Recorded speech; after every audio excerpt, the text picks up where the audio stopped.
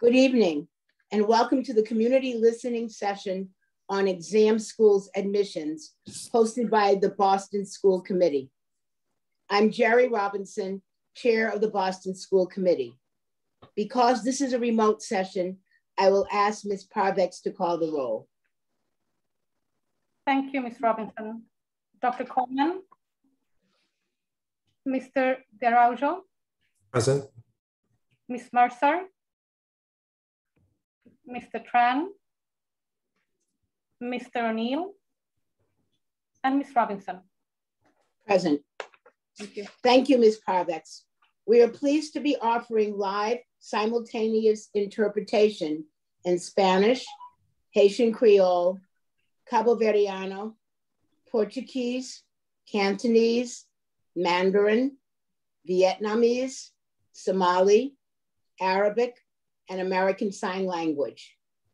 After I finish introducing the interpreters, we will activate the interpretation icon, the globe, at the bottom of your screen. You will click the icon to select your language preference. Would our Spanish interpreter please introduce yourself and give instructions for Zoom in Spanish? Good evening, Ms. Robinson. Good evening, everybody. Thank you. Buenas noches, damas y caballeros. Mi nombre es Randolph Domínguez. Voy a ser su intérprete simultáneo del idioma español el día de hoy. Una vez la señora hayan puesto en funcionamiento el sistema de interpretación, van a ver un globo en la parte inferior de su pantalla. Deben de pulsar allí, seleccionar el idioma español. Si están utilizando un celular, en la parte superior derecha van a encontrar 3 puntos. Pulsen allí, seleccionen el idioma español y podrán escuchar esto de manera simultánea. Muchas gracias. Thank you. Would our Capo Verdeano interpreter please introduce yourself and give Zoom instructions? Good evening, my name is Jose. I'm going to be here for the Cape Verdean interpreter. Boa noite, estou ali com nós hoje como Cabo Verdeano. Estou ali na sessão de aquele intérprete ali, daquela reunião de comitê ali. E hoje quero dar boa-vinda para aquela reunião que a gente está com ali. Para nós que está, tem parte que está falando, parte de desenho lá mais embaixo, tem parte de globo, lá que nós está select, lá que nós tem contraparte de Cabo Verdeanos, para nós que quer ouvir aquela sessão ali na crioulo. E quem que tem no celular phone, e por aí vai lá, tem aqueles 3 pinguinhos lá, é lá que você escolhe aquela opção, onde que pode escolher língua cabo-verdianos para você, está naquela sessão de reunião ali como cabo-verdianos. Thank you. Thank you. Would our Portuguese interpreter please introduce yourself and give Zoom instructions in Portuguese? Thank you, Madam Chair. Good evening, everyone. My name is Josiane. I'll be the Portuguese interpreter for this meeting. Boa tarde, todo mundo. Meu nome é Josiane. Você é sua intérprete para esta reunião.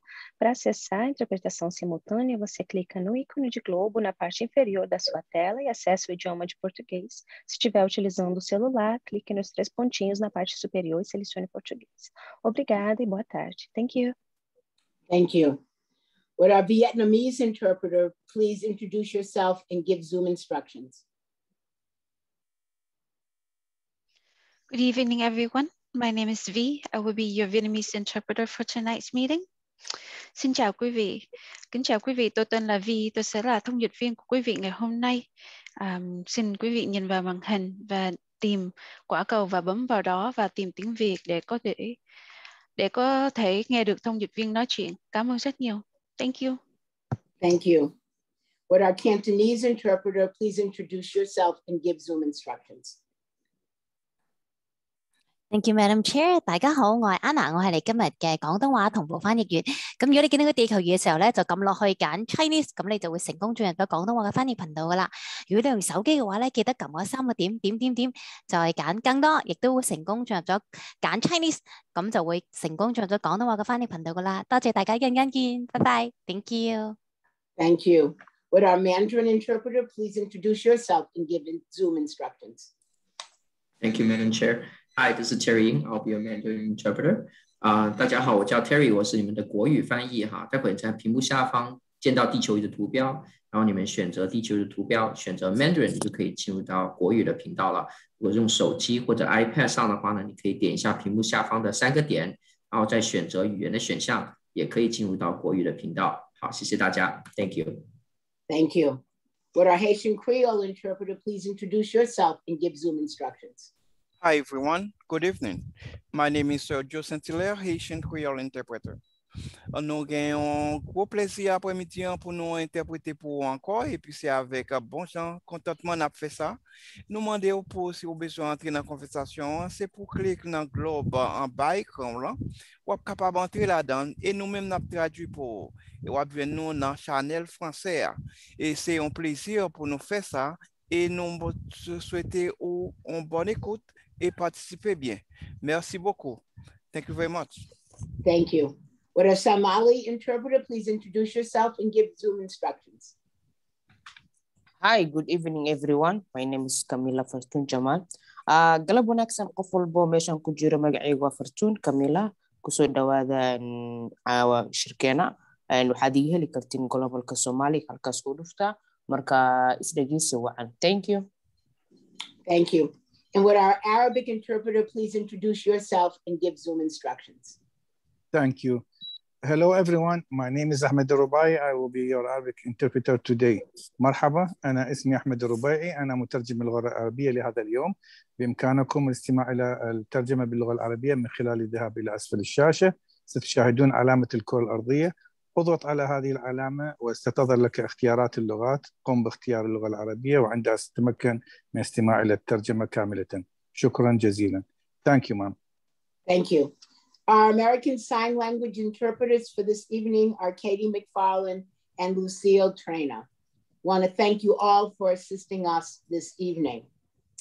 We will now activate the interpretation icon at the bottom of your screen.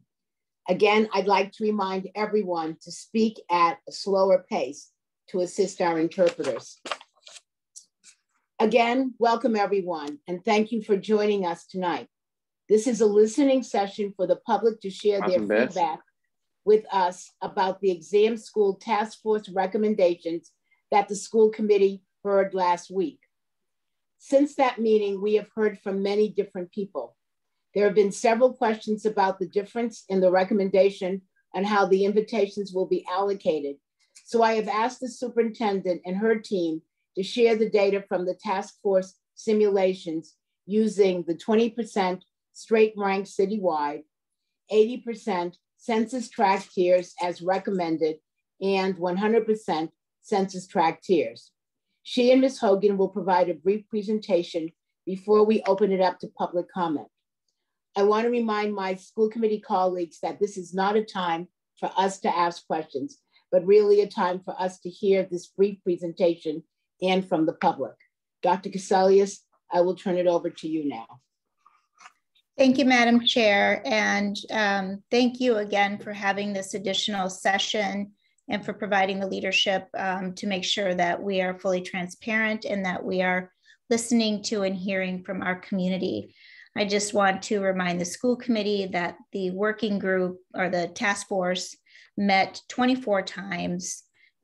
Those were public meetings. Those meetings also allowed for public comment. All of those meetings also were posted to our website. They had 4 listening sessions, public listening sessions, one with students, and then also presented to the Equity Roundtable prior to them presenting to you all last week. Next slide. I want to just remind the school committee again of the task force charge, which was really to issue a group of stakeholders who could really look at the admissions policy for Boston Public Schools exam schools, and then find ways to build upon our current process for application to the exam schools.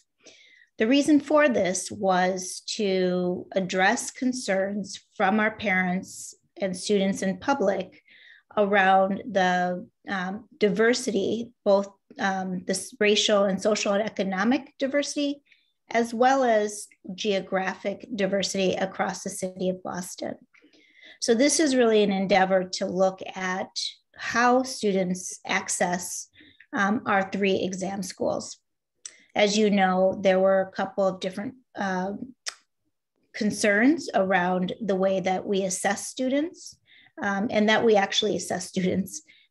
Also with grading and how we look at GPA.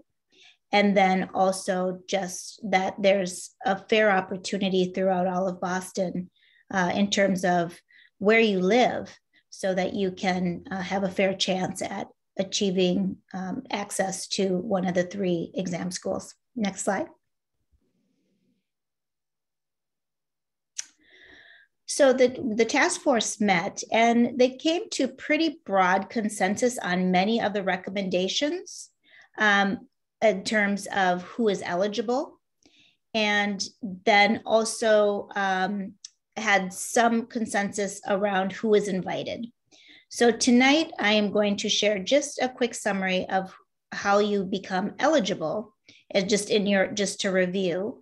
And the step 2 was to look at the invitations and how students are invited. And that's really where there is some listening that we want to do to just make sure that we're bringing forward the right recommendation to you as superintendent as we think about the 20/80 split and the 100% split. So who's eligible? Broad agreement around the use of both assessment and grades came out of the task force. They decided that there would be in the 22-23 year to provide for 1 more year of mitigating the effects of COVID, that they would not provide an assessment next year, but be full grades only next year. They would also provide a high poverty indicator with 10 or 15 points, depending on where you fit. If you were a student in housing, a student who was with DCF, or a student who was homeless, then you would receive 15 points. If you attended a school that was high poverty, then that would be an additional 10 points. Not an additional, excuse me, I don't want to misspeak. That would be 10 points for those students. They are not additive. Okay, so I just want to make sure I clarify that point. So the highest points you could have is an additional 15 points. Then in 23-24 school year and beyond, they will add in the assessment, with the assessment counting for 30% and the grades counting for 70%, plus the high poverty indicators points, additional points. So let's talk a little bit about who is invited. So there's 2 options here with taking 20% straight rank citywide, or looking at social economic tiers at 80%, the other 80%. So it's a 20-80 split. The other one is straight up 100% straight rank based on your grades and on the high poverty indicators that come. Next slide. I'm going to turn it over to Monica Hogan, who will discuss with you some of the simulation assumptions and some of the methodology behind the recommendations more clearly than my general summary. Thanks, Dr. Cassellius. So before we share some of the data from the simulations, just want to cover the assumptions made through the simulation process. The simulations assume 1,000 invitations to distribute, where students attending a 6th grade school that has 50% or more economically disadvantaged students receiving an additional 10 points on their composite score. The composite score in the simulations would be made up of the 30% assessment, 70% GPA or grades. The data set we used for the simulation was 7th grade applicant pool for the school year 2021 admissions cycle. So that is students who entered 7th grade in the fall of 2020. This group of students took the ISEE in the fall of 2019 for application. So that is the test score that is incorporated in the simulation. And the GPA used in the simulation uses fall grades only in ELA and math. Additionally, the simulations do not incorporate school preference. They also do not incorporate any eligibility criteria. So if students had a GPA and a test score, they're considered eligible in this simulation. There are a small number of students who are missing census tract data. And additionally, the economically disadvantaged data by school is from the Department of Elementary and Secondary Education and is only available for BPS and charter schools. I do also want to share limitations of these simulations. They can only provide a sense of what may happen with these proposed changes this year, and they should not be interpreted as definitive results. For example, the task force is proposing to include science and social studies grades, which are not included in the simulations. I mentioned these students took the ISEE in the simulation, but the current district assessment contract is with NWEA for map growth. The applicants for the next admission cycle may not be distributed across the city in the same way applicants were for the school year 2021 admission cycle. And the grades being proposed to be used have not yet been recorded. Additionally, the simulations do not take into account student preference of which exam school they would prefer to attend.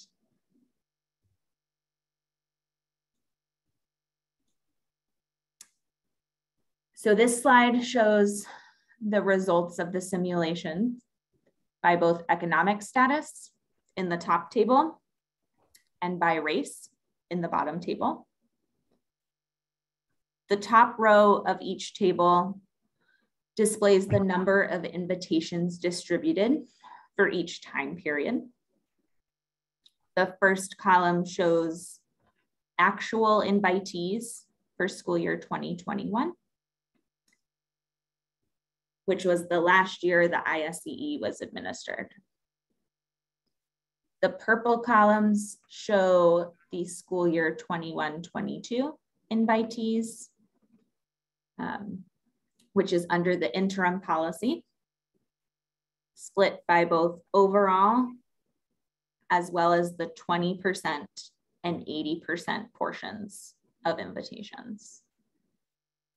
The blue columns show results of the simulation using the first 20% of invitations distributed by straight rank citywide, followed by the remaining 80% of invitations distributed by straight rank within census tract tiers. The orange column shows the simulation results if all invitations were distributed using the census tract tiers and straight rank. And the last column shows the difference in the number of invitations between the two simulations of 20% citywide, 80% census tract tiers, and 100% census tract tiers.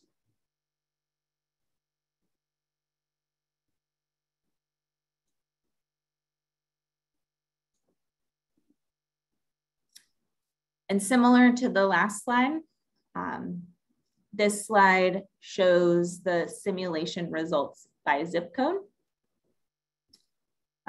So you will see the same column headers as before, showing the school year 2021 invitees, school year 21-22 invitees in purple, and then the results of the simulations, 20% citywide, 80% tiers in blue, and the 100% tiers in orange. The last column shows the difference in the number of invitations between the two simulations.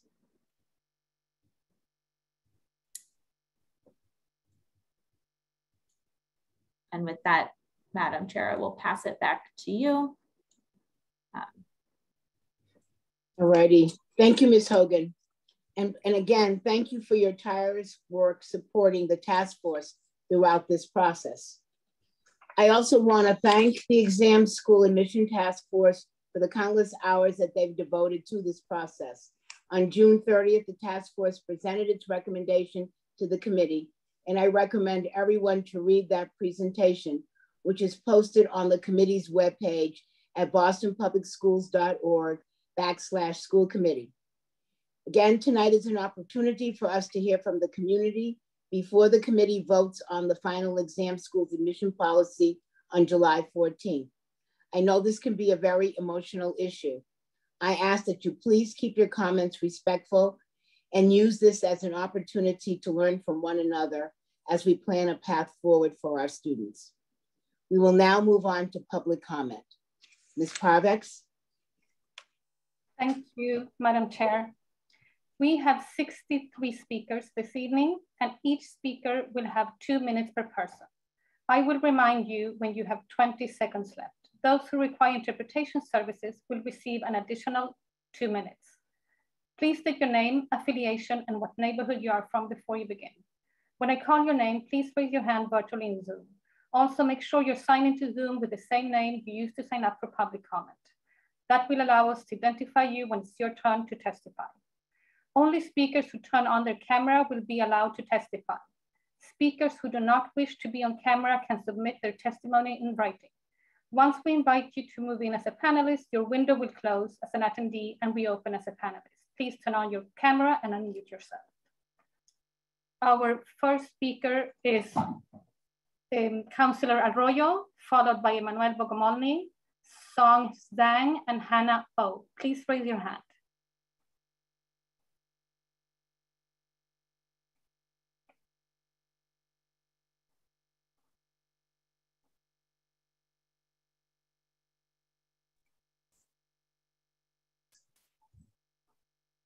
Good afternoon, everybody.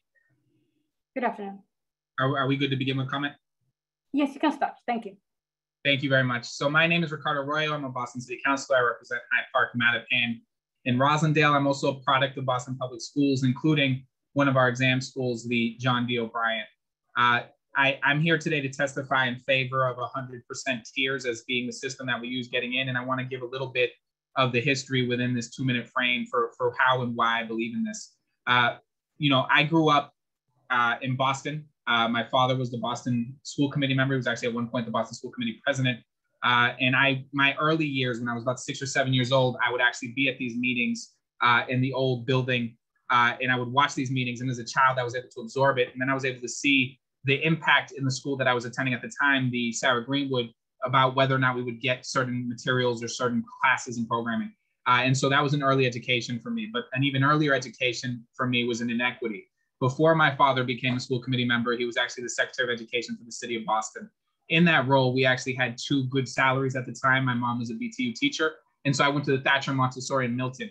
When he became a school committee member, as you know, you operate on a stipend. And to keep that job, he turned down that Secretary of Education job. And that's when I became a Boston Public School student at the age of 6 or 7. And the amount of inequity between what I was getting and receiving at the Thatcher Montessori and what I was receiving in Boston Public Schools stuck with me for the rest of my life. As a 6 or 7-year-old, I was very aware that there was an education system out there. There were resources out there that I no longer received, that I had once received. And so as we now talk about what that looks like from the 90s to now, we've seen that inequity bear out in the process and who gets into our exam schools and who doesn't. It has real socioeconomic impacts and it has real racial impacts. And we just have to be honest about that. And Excuse me, please slow down a bit. Thank you. Yes, I will. Sorry, that's a habit I have. So thank you. So we've seen that bear out in the data. And I think part of what I really deeply appreciate, and I want to thank this committee as well as the task force for their dedication to coming up with a plan that really addresses sort of these inequities that we have deeply rooted. For me, the 100% tier plan besides having consensus of that task force, which I think is a difficult thing to achieve amongst anybody, also actually impacts the socioeconomic, racial demographics, all of the different things in the city that show a more fair, balanced, fair process. And what I really want to stress to folks as somebody who has a GED, but went to the exam schools myself, there's a number of outside factors that impact people when they're in our school system, whether it's what the environment they live in, what stresses and traumas they're dealing with, and what they're addressing. The fact of the matter is I was an excellent test taker. That did not always make me an excellent student. We have excellent students who are not excellent test takers. None of that goes to actually show their ability to handle the rigor or to make it through these processes. And the reality is, the more opportunities we give to those kids, the more they're going to surprise you with what that does and what they're actually allowed to do when they're put in a position to blossom. Many children in our BPS systems do not have the access to resources that they would then be made available to them in those exam schools. And simply their failure to perform highly on an exam or to perform highly academically in specific, very characterized ways does not in any way implicitly show whether or not they can handle or do well at a school like Boston Latin or Boston Latin Academy or the O'Brien.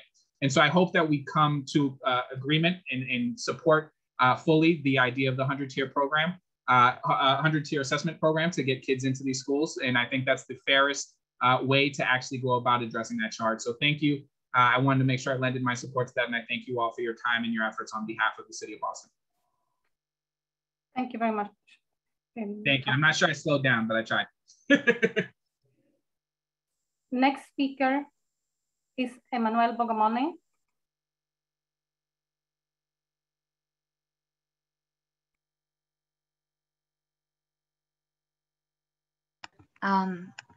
Good afternoon, Superintendent and school committee members.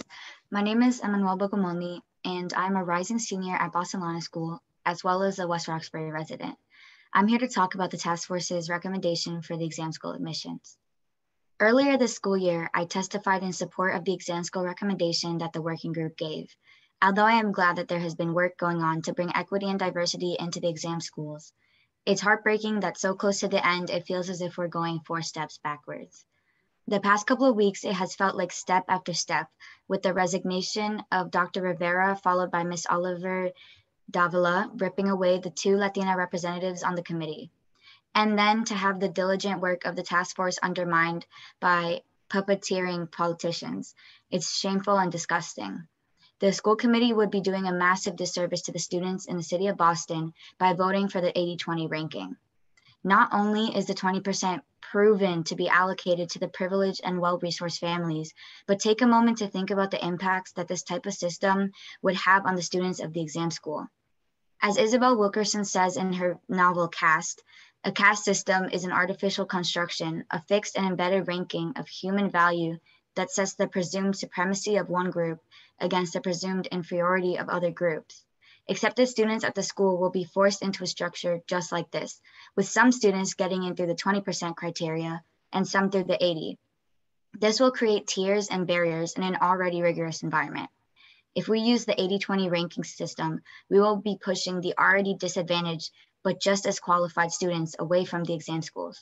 We have the opportunity to truly take a large step towards equity. Please don't let the Boston City politics win over the good for the students. Thank you. Thank you very much. Next speaker is Song Zhang. I don't see anyone with that name. If there's anyone with the name Song Zhang, please raise your hand. Otherwise, we will go to Hannah O.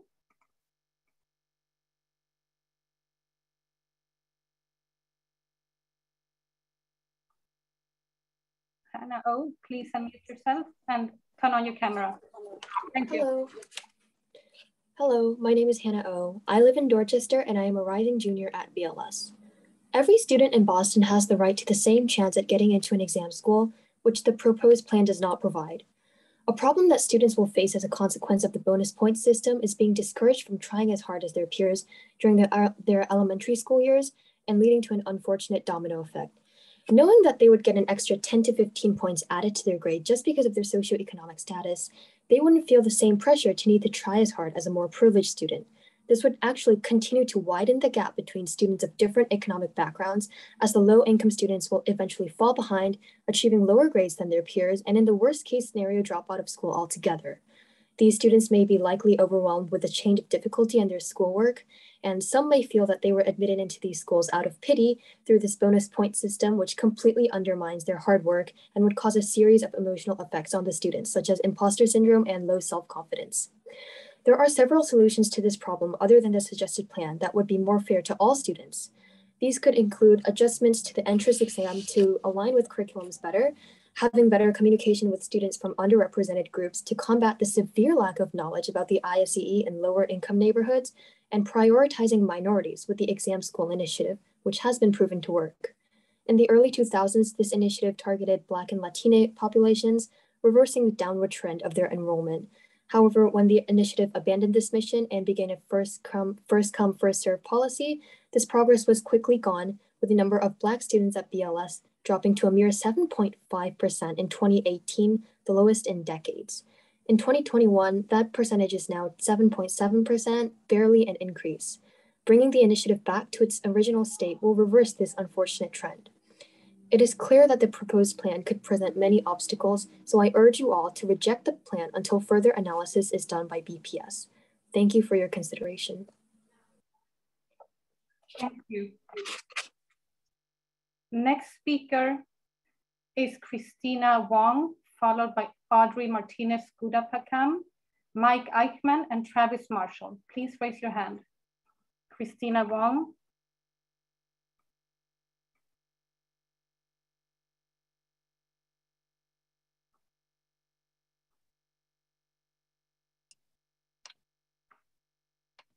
Thank you. Can you hear me? Yes, thank you. Okay. Hello, my name is Christina Wong. I live in Brighton and I'm a rising junior at BLS. I believe that the zip code plan does treat students differently based on their race. Although this plan intended to provide a more diverse student body at the exam schools, it is also giving some students an advantage over the others just because of where they live or their race. A current problem and consequence that is not considered by the proposal is gentrification. Rapid gentrification is already an issue in Boston as more new apartment buildings are built in poor neighborhoods, resulting in less space for local and small businesses. And as rental spaces become more expensive, neighborhoods like Chinatown, residents are already moving out to other neighborhoods. Many parents see admission to exam school as their children's first step to success. Some parents even go as far as to stay in the city for their children to be given a chance to learn at these schools. With this change in the admission system, the children of Chinatown and many other neighborhoods have significantly less chances to achieve this exam school's dream, the dream that will guarantee their future success. Parents of these children will feel forced to move their families out of Chinatown, disturbing the cultural values of the place and making the Chinatown community a shell of what it was. One neighborhood will be seen as more valuable than another due to the high rates of admission with this proposed system. Once other people in office buildings move into Chinatown for cheaper rent, there would be less room for Chinatown culture, overwhelming the remaining residents with a sense of estrangement in their own community. These are only a few of the consequences in just one neighborhood. Imagine if the situation of other neighborhoods were carefully analyzed, there would for sure be many issues just as severe, if not more. Communities would be broken apart by the system that divides Boston neighborhoods, possibly even inciting more conflicts between neighborhoods. With the implementation of the zip code system, it can be said without doubt that there will be immense turmoil in Boston. Thus, I urge you to reject the plan until further analysis and revaluation is done by BPS. Thank you. Thank you very much.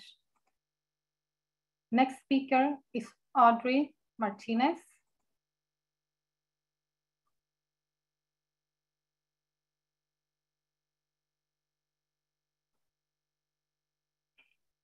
Please unmute yourself and turn on your camera.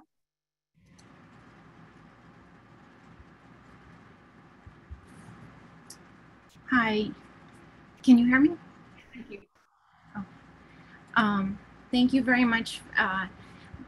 My name is Audrey Martinez Gurapakam, and as a parent of a third grader in BPS, a researcher, former teacher, and also until the end of this past school year, the executive secretary for DLAC, I would like to strongly urge BPS to invest more time and resources in providing high quality ongoing professional development, not just once or twice a year, but every week for our teachers and also our informal STEM education program providers that offer before, after, and summer programming for BPS students. Please stop forcing our children to learn how to take exams, which are not a reliable measure of their intellectual abilities, but are rather an indicator of their extent of immersion in a predominantly mainstream upper middle white class culture. Instead, please invest in supporting teachers and out-of-school providers to be more effective at implementing high-quality pedagogical content knowledge in STEM, but also trainings to prevent implicit bias. Each and every student should have access to high-quality learning, not just those who attend an exam school. Each child's future should not be determined by the school they attend. This exam school policy is ultimately racist, and it separates our children from each other. Our children are not only learning from their teachers, but also from their peers. When we separate them, we deny them the opportunity to learn critical skills they will need to thrive in a global community. Mia Ong's research on women of color pursuing careers in STEM have shown that when a person of color studies in an institution where they are severely underrepresented, this results in them having doubts about their own self-efficacy, feeling high levels of discomfort, isolation, being self-conscious about their racial and/or gender differences, being excluded from study groups, and often feeling too intimidated to participate in classroom discussions. The pain of these social experiences, in turn, are ultimately detrimental to their academic performance. Please don't do this to my daughter and so many of her classmates. Thank you. Thank you very much. Next speaker is Mike Eichmann.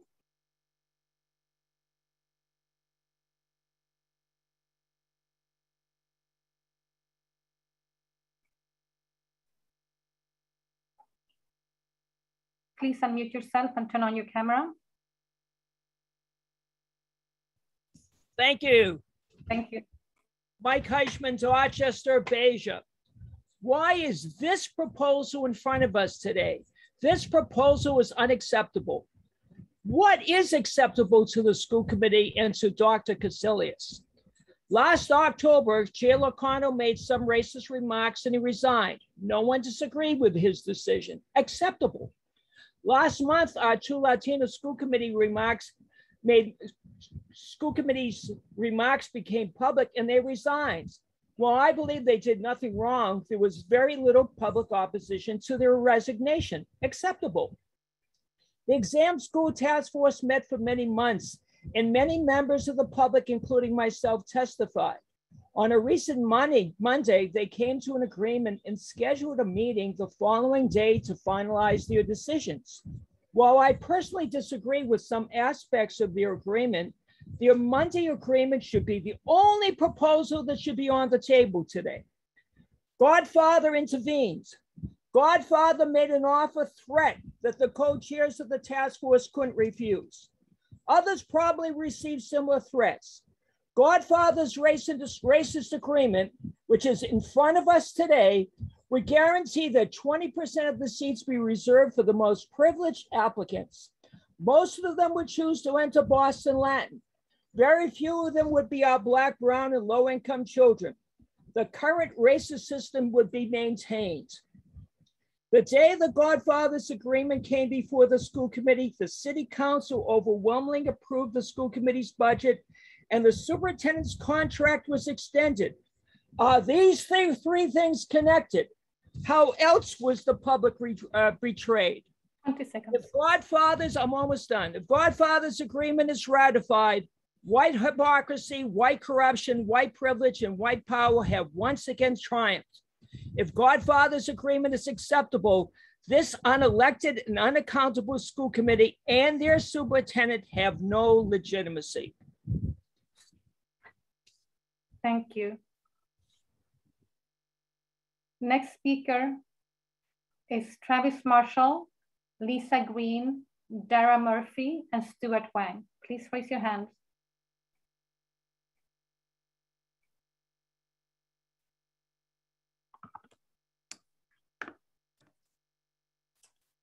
Hi, good afternoon.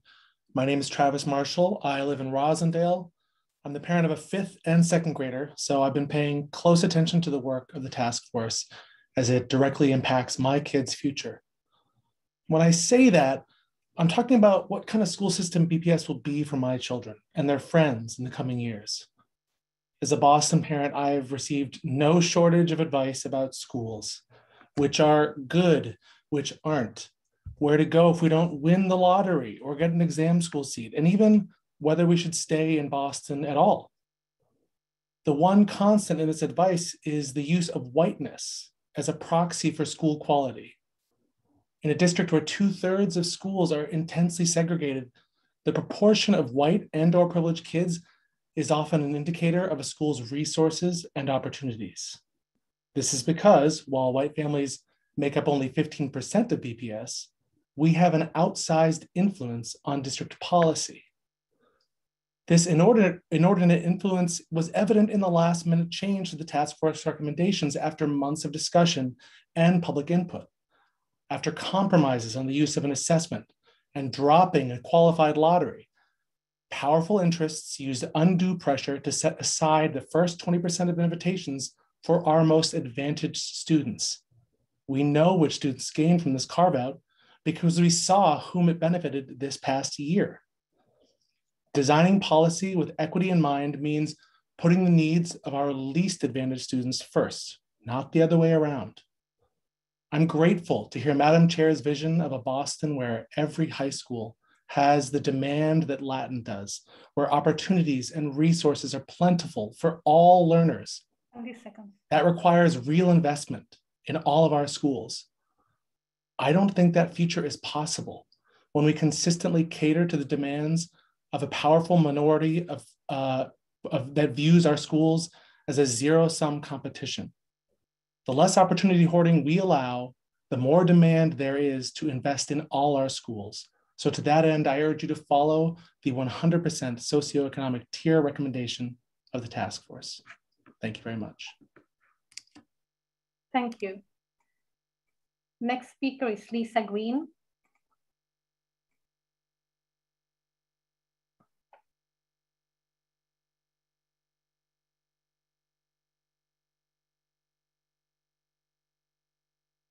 Please unmute yourself and turn your camera on.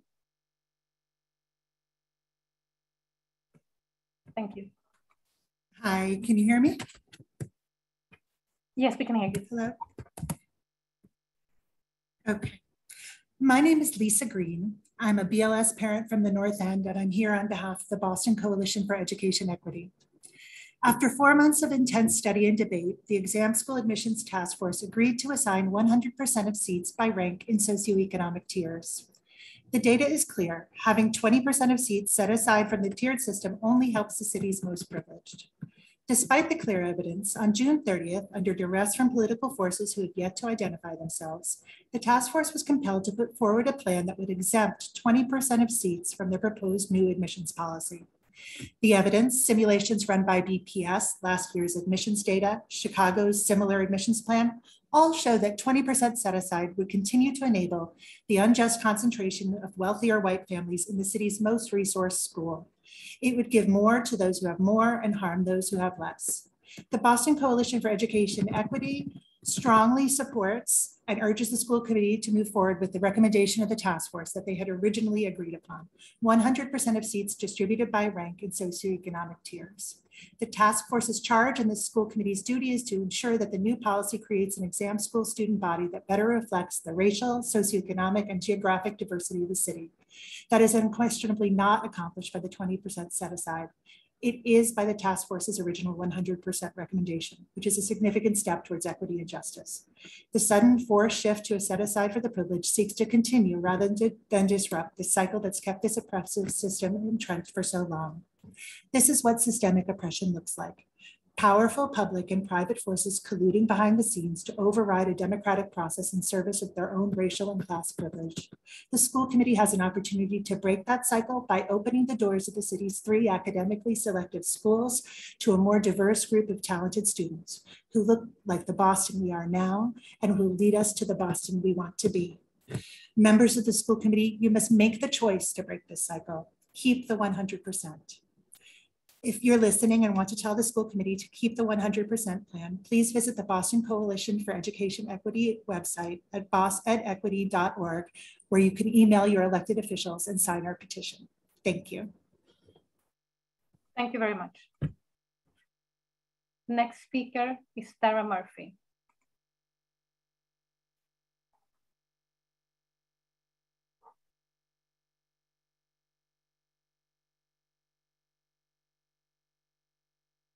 Please unmute yourself and turn on your camera. Hi, can you hear me? Yes, thank you. Thank you. My name is Dara Murphy. I live in Dorchester, and as you know, I am a member of the Facebook group Equitable and Transparent BPS Admissions and the Boston Parent Coalition. I will be brief. Any Boston resident who has been paying attention to the Exam School Task Force and Boston School Committee for the past year knows that this listening session is an exercise in futility. The intention of the school committee is to rubber stamp whatever the task force recommends. In October, this school committee sent secret text messages to each other and was caught on an open mic during their meeting in which they made clear their anti-Asian bias and their desire to harm neighborhoods like West Roxbury, which they admitted they, quote, hated. 3 school committee members, including 2 chairpersons, have been forced to resign because of their racist comments in direct relation to the exam school policy. Those text messages were hidden from the public and from the federal court, prompting the judge to hold a hearing because of this school committee and superintendent's, quote, potential fraud on the court, end quote. That alone should be enough to put this process on pause. The members of this school committee, the superintendent, and the exam school task force have lost all credibility and whatever trust they had with the public. Because of your anti-Asian bias, your demonstrated contempt for entire neighborhoods of Boston, and the mockery you have made of yourselves and the rule of law in federal court, every member of the school committee and superintendent should not only not be allowed to vote on a new permanent policy for the exam schools until a new mayor has been elected, you should, for the first time, show some respect for the parents, children, and people of Boston and resign. Thank you. Thank you. Next speaker is Stuart Wong.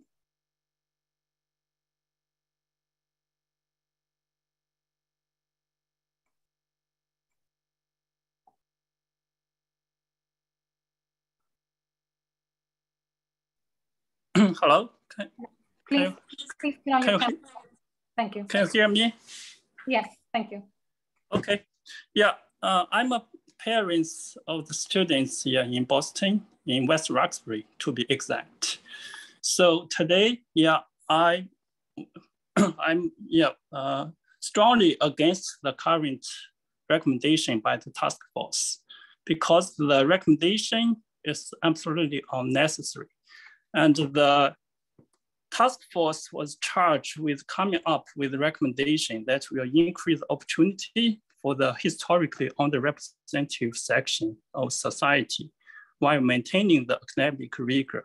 But the task force has proposed to divide into 8 tiers based on the census tract. And also the students from all region would have a proportional opportunity to qualify for an exam school seat that way.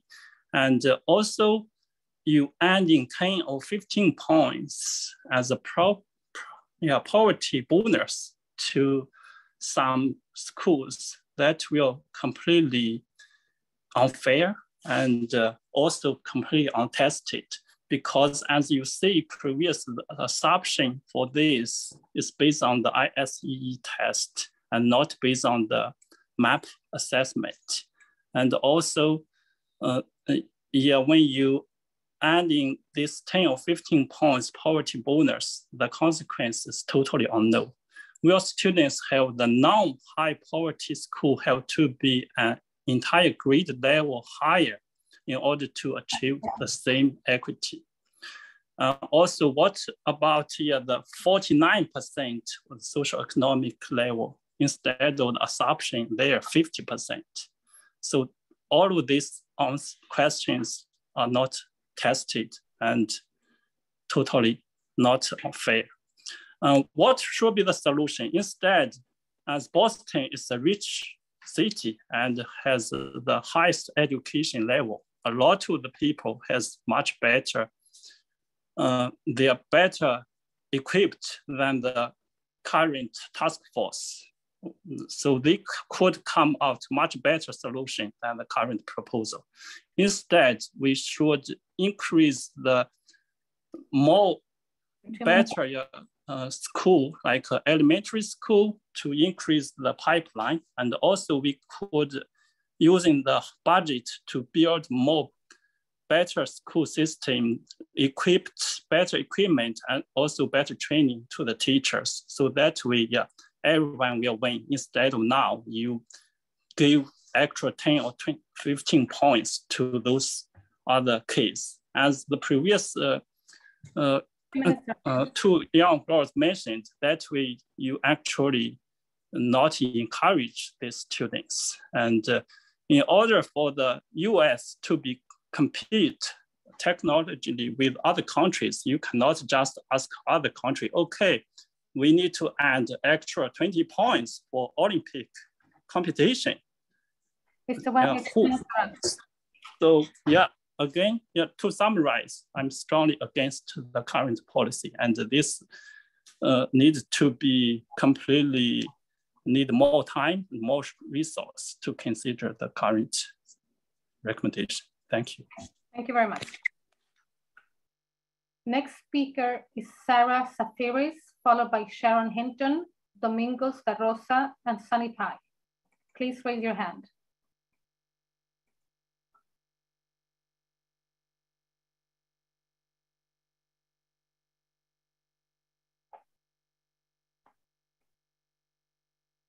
Please unmute yourself and turn on your camera. Thank you. Hi, thank you.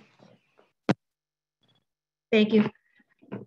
I'd like to ask the committee members and the public who are listening to make space for the idea that good people can disagree about the best way to admit kids into the exam schools. We can have compassion for other people's points of view, especially when the subject is as important and fraught as our children's education. With regard to the current recommendation, I do think it's a compromise. We heard from members of the task force and the public on lots of ideas, from a lottery to keeping the testing grades 50-50 to a tiered approach. Not everyone is completely happy with it, and that's okay. That may be a sign that we listen to each other, to lots of voices, and try to reach consensus. My main concerns with the current recommendation are these.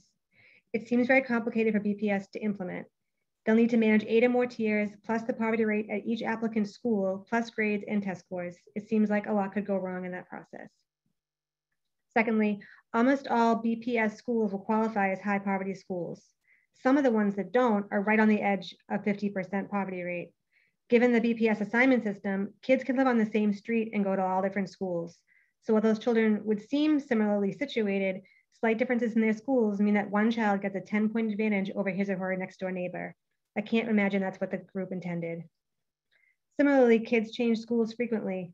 If a child was mostly educated in a high poverty school from say K to 4, but then switched schools in grade 5, he or she would essentially be the type of student this plan is trying to help, but would not get the additional bump. And the reverse could be true if parents would send their kids to a high poverty school in 6th grade or 5th grade to attain the advantage. Fourth, adding more reliance on grades, the 70-30 split, is surprising to me. There were lengthy discussions about grade inflation and grade deflation, as well as the different grading systems across school types. Further, using grades only this year means, again, there's only one data point per student, resulting in more ties and more randomly generated selection of students. Lastly, adding 10 or 15 points to a student's composite score is a huge change. 15 points makes all B students look like A+ students.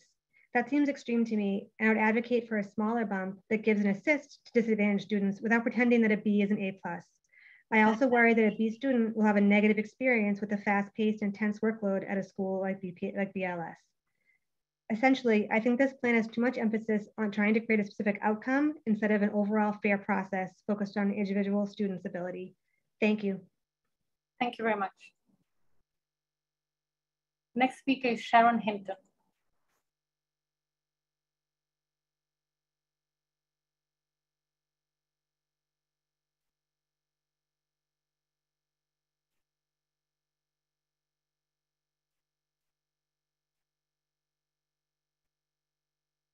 Please unmute yourself and turn on your camera.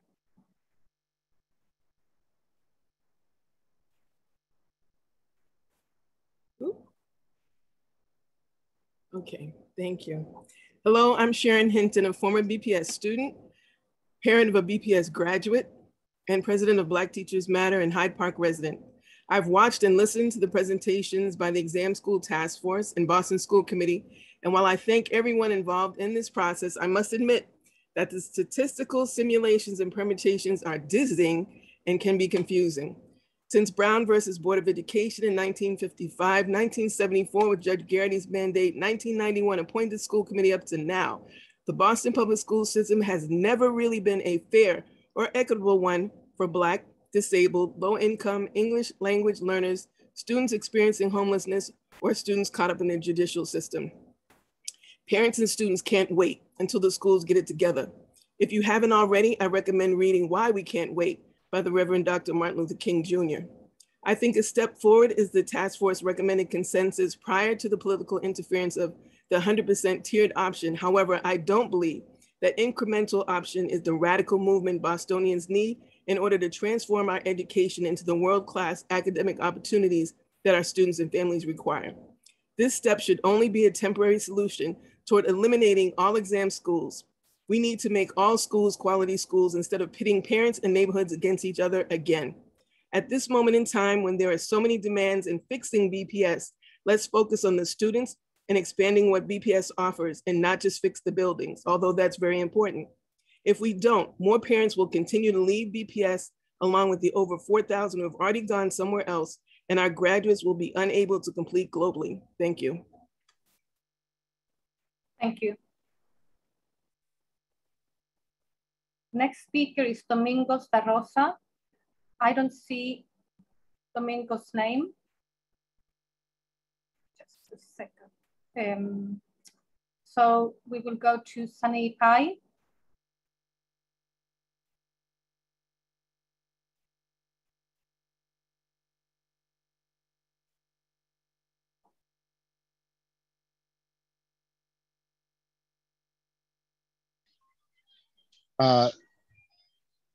Thank you for this opportunity. I want to say thank you to the task force. 6 months is a long time, almost 6 months, to change family plans, to give up seeing your kids' events, to give up missing your kids' bedtime, for 25 plus meetings to figure this out. I can't say that I agree with all of the recommendation. I do wish that there was a lottery option, because I think, as some speakers have talked about their concerns with complexity or the grade levels or things like that, grade subjectivity, a lottery would help with all of that. But that's not the point. The point is that whether I agree with all the task force members or not, they were a representative sample of who cares about this issue. And they spent a lot of time and they came up with a solution that they all agreed with. So I hope that you vote for that 100% option. I hope that after we have this conversation that we also can dig into what is going on in our entire system, the psychological impact, the deep psychological impact it can have on students who are not chosen, who are not close to being chosen, and what that does. And what that does to educators who work with these students in the years after this time, after my son is in 3rd grade, just finished 3rd grade. He's about to enter this sorting process. By the time they get to high school and I'm working with them, I didn't say I live in JP, my 2 kids go to the Curley, and I've been working at Charlestown High. I've been in BPS for 22 years. high school kids I see, they have deep, deep, deep feelings about whether they're capable students or not. And we send so many hidden messages to them about what we think of them as a system, implicit messages. And that makes our explicit messages of saying you can do it and we believe in you and we want you all to go to college feel fake.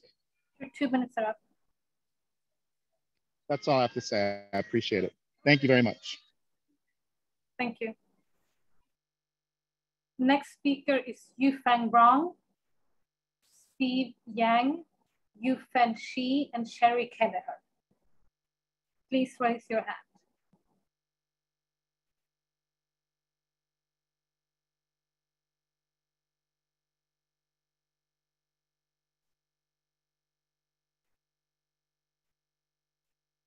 Yufeng Rong, please unmute yourself and turn on your camera.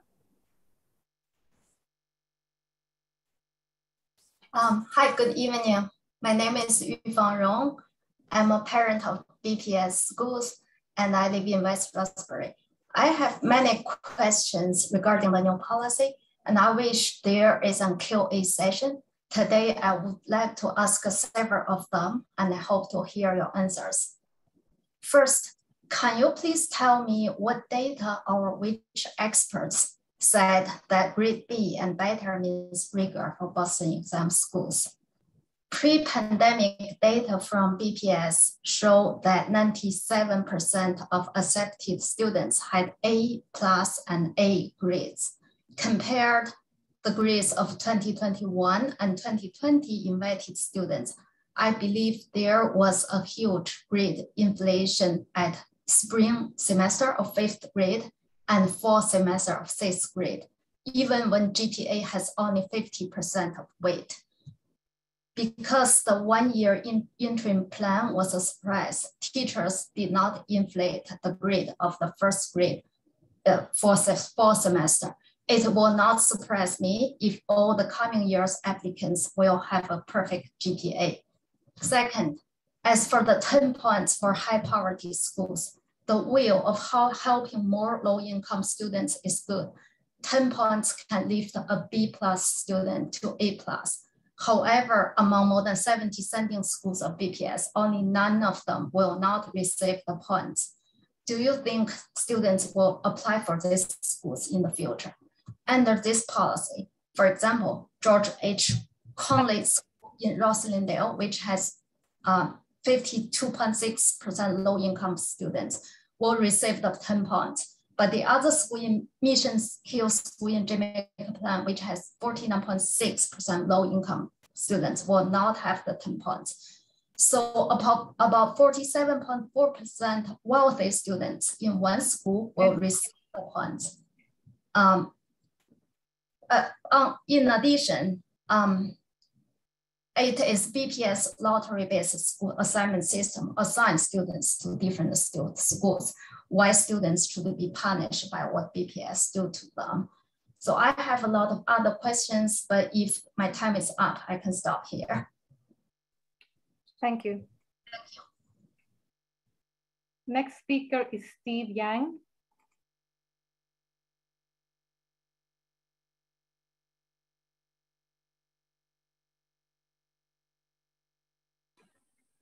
Hello. Hello. Yeah, can you hear me? I'm outside. Yes, we can hear you. Okay, let me bring up my script.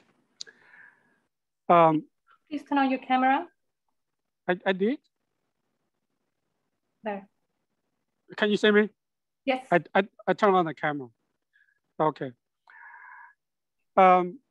So the policy recommended by the task force must be approved by either Boston citizen or citizen selected representatives.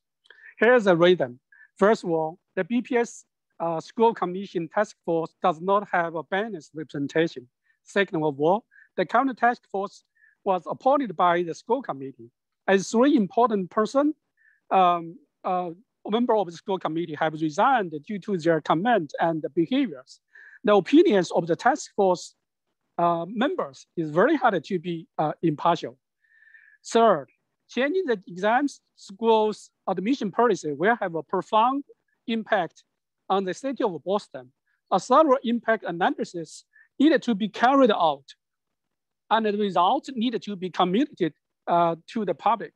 Families and taxpayers have the right to learn as much as possible about the impact of any such policy before it's approved. So they have enough time to make decision. And also, exam school is not a school for everybody. It has a high standard. It's a preparing school for college. We must use objective exam score as primary determinant for the exam score admission. Currently, the common person uses 70% GPA and 30% exam score. Doesn't make any sense. In addition, the poverty factor is overwhelming, which deprives the right of other kids to equally receive the public education. The current recommended policy is like you putting the cart before the horse. It's very ridiculous. Thank you. Thank you.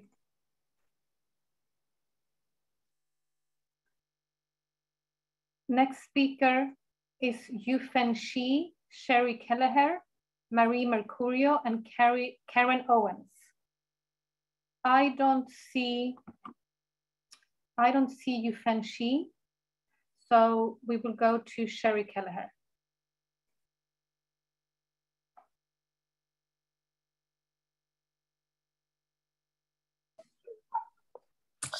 Sorry, can you hear me now? Yes, thank you. Hi, my name is Sherry Kelleher. I am a Charlestown resident and a BPS parent. I have a rising sophomore at BLS and a rising 7th grader at the Warren Prescott. I'm also a Chicago public school grad, having attended one of the select schools, funny quotes, Lane Tech. I'd like to point out, first of all, the discrepancies between Chicago's exam school policy and Boston's proposed. Chicago uses 3 factors: an entrance exam, the MAPS exam, and grades, all 33%. It also only uses 4 economic tiers with a 30% set aside for meritocracy. That's not what we're talking about. I've listened to a lot of the exam school task force presentations. And while I appreciate that a lot of time has been dedicated, a lot of people have good intentions, I have also heard statements like data-driven decisions when the data has been so tortuously manipulated to give a predetermined outcome. As it stands right now, we have a temporary policy that was in place for the students coming in for next year. We have to administer a temporary policy for next year. I suggest that we stand fast, see what the repercussions of that policy is, and where tweaks need to be made before making any decisions on any permanency by a Boston school committee that was appointed by a mayor long gone and an exam task force that was assembled via a committee that largely no longer stands. Let's see what happens. We know that the exam schools in the past have had 2% attrition, 2%. People knew what they were getting into in terms of homework loads, in terms of commutes prior to getting there, as opposed to the students that you were dunning in March to try and get the numbers up for the zip codes that were not represented. On top of that, we've heard about gentrification and changes. In Charlestown, they're going to be replacing the bricks, the largest housing project in the city of Boston, with a mixed income 3,000 unit set of buildings. How is that going to change things? Doesn't change the fact that we still have a huge number of students Your 2 minutes are who up. have. Please reconsider this policy.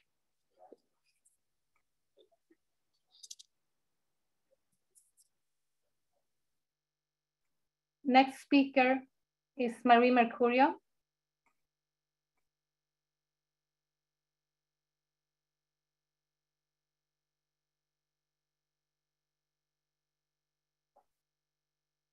Please unmute yourself. There you go. Hello, everyone. I just want to mention in my email confirmation for the sign up, it is 3-minute testimony, not 2, just so you know, so you can give everyone their full amount of time of comments because we've all prepared for 3. My name is Marie Mercurio. I live in Jamaica Plain. We have 1 child rising to 9th grade at BLS and 1 child who will be applying for exam school this year. I stand in opposition to the task force recommendations as they are untested, unfair, and unnecessarily complicated. And the policy is bad for Jamaica Plain. I'm speaking specifically just to Jamaica Plain right now.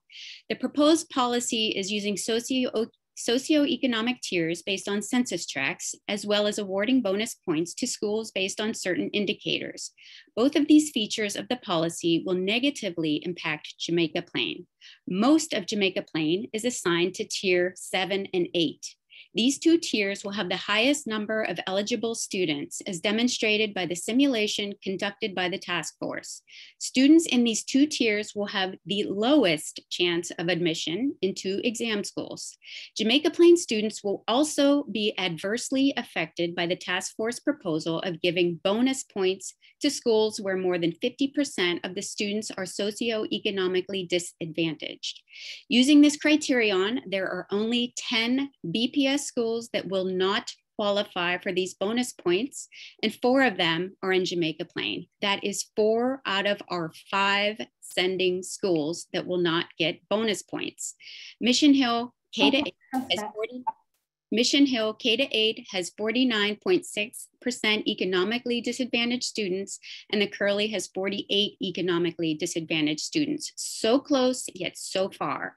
Low-income children in JP will be disadvantaged in comparison to similar low-income children in Roxbury, and students income families in JP will be similarly disadvantaged relative to students in Charlestown. We know that high-income children attend low-income schools, and that is a goal of integration. Yet under this proposal, would this be considered gaming the system? Will high-income families rush to the Hennigan School for 6th grade to get 10 extra bonus points on their final score? Why not? What is the solution? Boston has a larger and more educated population than we had 10 years ago. We have more qualified and willing students now than available seats at exam schools. Excuse me, Ms. Mercurio, your time is up. 2 minutes because we have more than 20 people. That is always the recommendations. And so would you please give us the rest of your piece in writing? Thank you. Thank you very much.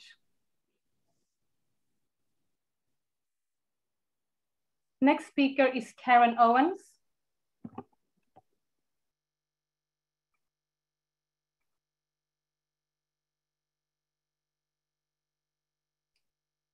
Karen Owens.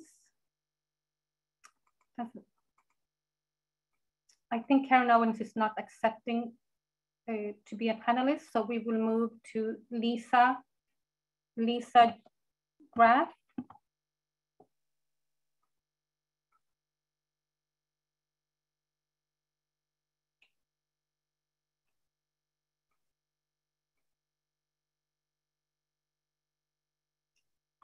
Please, if you are signed up and I call your name, please raise your hand. Lisa Jean Graf. Okay, I will go to the next, Lucia Colombaro.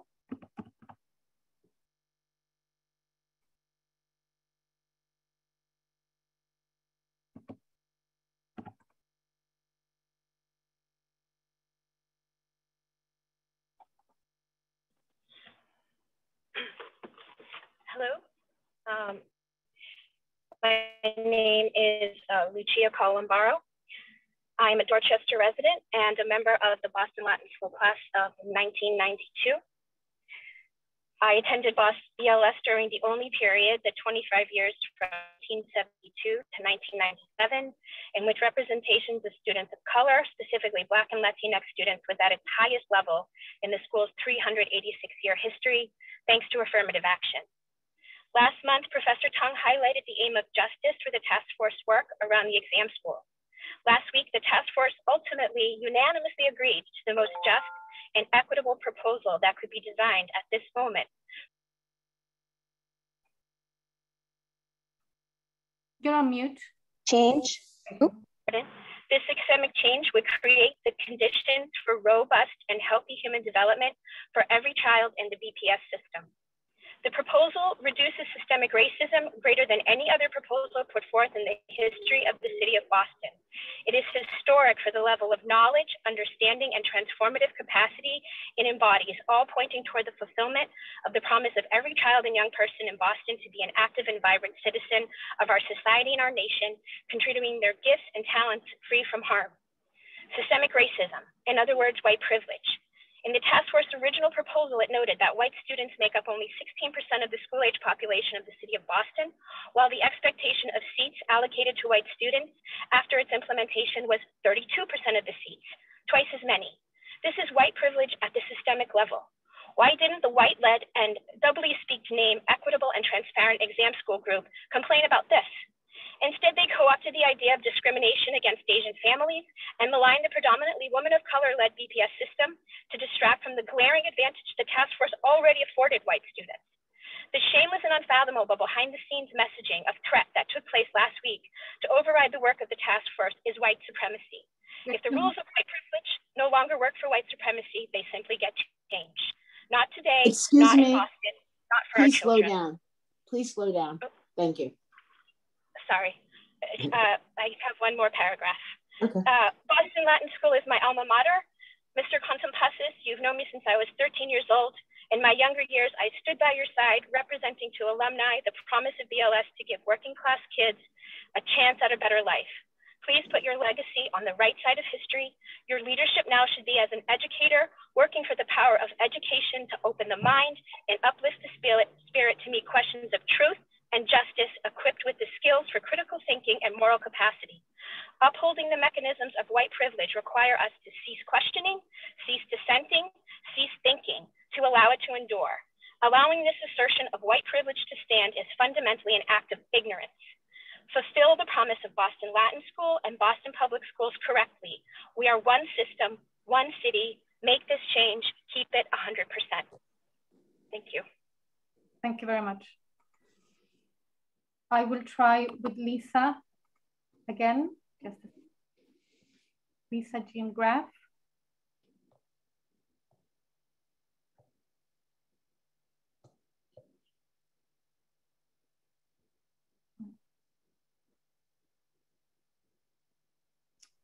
No, for some reason it's not working. So I will continue with Dan French.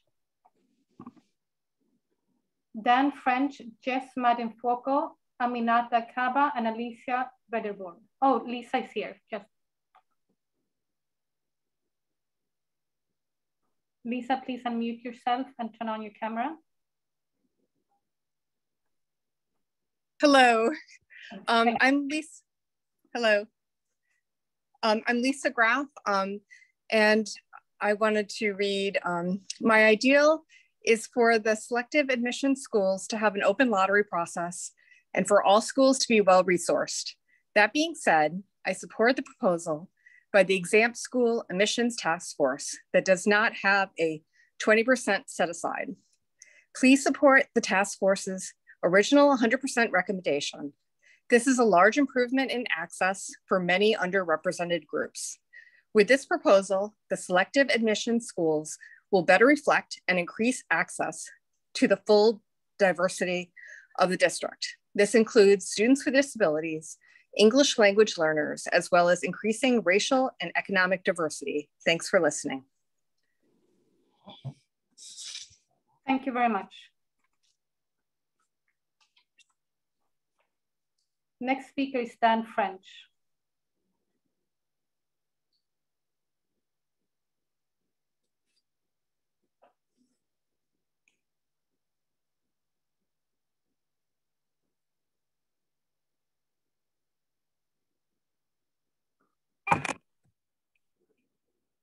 My name is Dan French. As a JP resident, parent of BPS grad, member of Boston Coalition for Education Equity, and board president of Citizens for Public Schools, I urge the school committee to approve the Exam School Task Force's recommendation from a week ago, Monday night. In a straw poll, a supermajority recommended assigning 100% of seats through rank and socioeconomic tiers.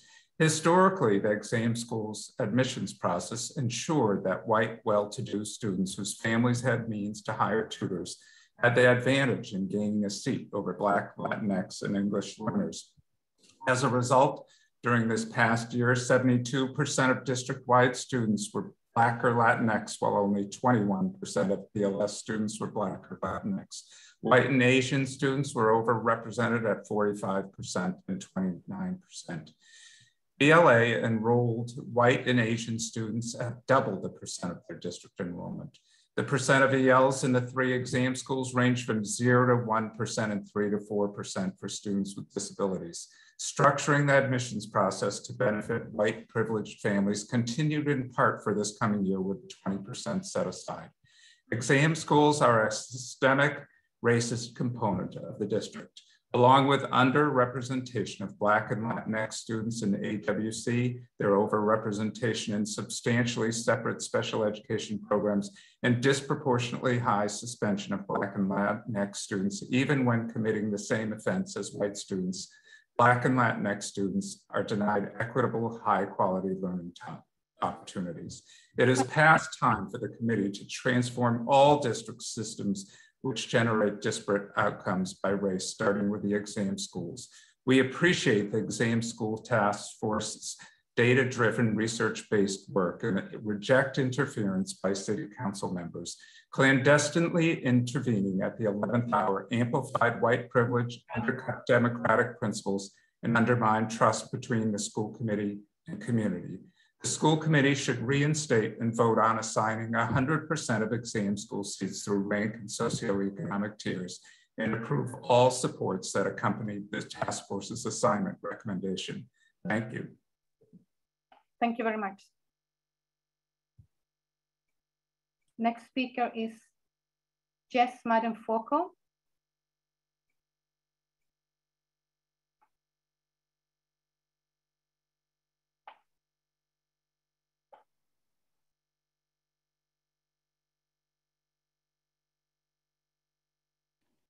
Hi, thank you so much. My name is Jess Madden-Foucault. I'm a BPS parent of 2 children at the Hernandez School and a resident of Hyde Park. I don't actually believe that tests should be used to make high stakes decisions about children because I don't think they give us good information about children's learning or potential. But we have schools that have used exams since 1963. And the Exam School Task Force worked for many hours to come up with a policy that would create a more equitable admissions process and would work toward creating a student body that is more representative of the overall student demographics of the Boston Public Schools. The 20% set aside that was forced upon the task force by city councilors would privilege white families and would privilege economically privileged families. This was not the charge of the task force. And this is not your role as a school committee member. The charge of the task force was to come up with a policy that would be more equitable based on race, geography, and socioeconomic status. The 20% set aside runs counter to this charge.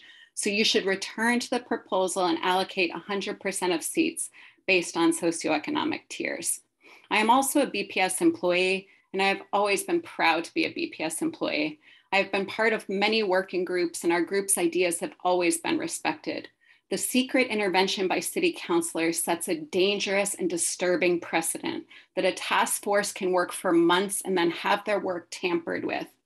I want to urge you to respect the proposal that the Exam School Task Force had consensus around and allocate 100% of seats by tiers. You will hear from other white parents who urge you to continue to privilege their own children and use only exams and grades, which they have been gaming for years to their own advantage. You will hear them say racist things like they are worried about how children of color will do at exam schools if they get in under a new admissions policy. This should show you that these white families do not know our students of color. My students at English High are as brilliant as the students at exam schools, and it's despicable to insinuate that they are not as worthy of a seat at an exam school. As a system, we have to stop pandering to and bending to the demands of white and privileged parents when they are advocating only in their self-interest and whose children make up less than 15% of the school district's population. As BPS employees and as school committee members, this is not our charge. Our charge is to support what is best for all children in our district. And in this case, it's clear that if BPS won't consider a pure lottery, then 100% of seats should be allocated by SES tiers. Thank you. Thank you. Next speaker is Aminata Kaba. I don't see anyone with that name. So we will go to Alicia Weatherburn, followed by Elena White, Andrew Berg, and Anna Ross. Alicia.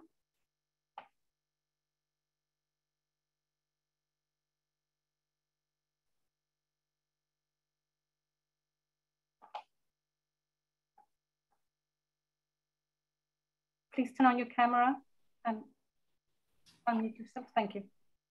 Hi, thank you for the opportunity to speak today. I am a Boston resident. I'm also a Boston Public Schools educator, as well as a parent to 3 Boston Public School students, one of which is a rising 9th grader at Boston Latin School. I'm here today to urge that the task force keep it 100 and take your power back and go with the initial proposal that you all agreed upon and wanted to put forward. I think that this current 20% set aside proposal, one, is not what you wanted to do. And without the interference of politicians who want to undermine this process, I think that you would be voting on that 100%. So I would like for you to, again, take your power back and do what you as a task force had initially decided on doing. I also would like to say that as a Boston Latin School alum myself, I actually, like Lucia, went to Boston Latin School during that time when there were the most percentage of students of color in all of the Boston Latin School's history. There was also a lot more teachers of color at Boston Latin School. When I went there, there was close to a quarter of Black students who were at Boston Latin School. My son, who's currently in Boston Latin School, his class makes up about 7% of Black students. He's often in classes where he's the only Black student in the class. He has really had a hard time with that because he doesn't feel the support. And it's really telling that 30 years, more than 30 years later, that there's so far fewer Black students at Boston Latin School, and that there are people who want to keep it that way. And that's also telling. I understand privilege. I understand wanting to keep it. But your task was to increase the numbers for Black and Latin students. And so you should go with your initial recommendation in order to do that. I know that as a student, as a teacher, meritocracy is a myth. I went to Boston Latin School. I went to many of the schools in Boston that are considered top tier schools. Meritocracy is a myth. Excuse me, Ms. Weatherburn, your time is up. Thank you. Thank you.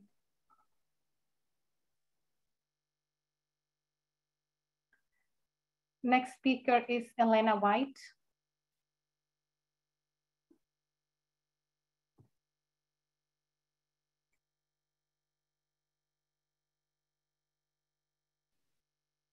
Good evening. My name is Elena White. I live in Jamaica Plain. I'm a parent of 2 students who attend the Curley K-8, one a first grader, rising fourth grader.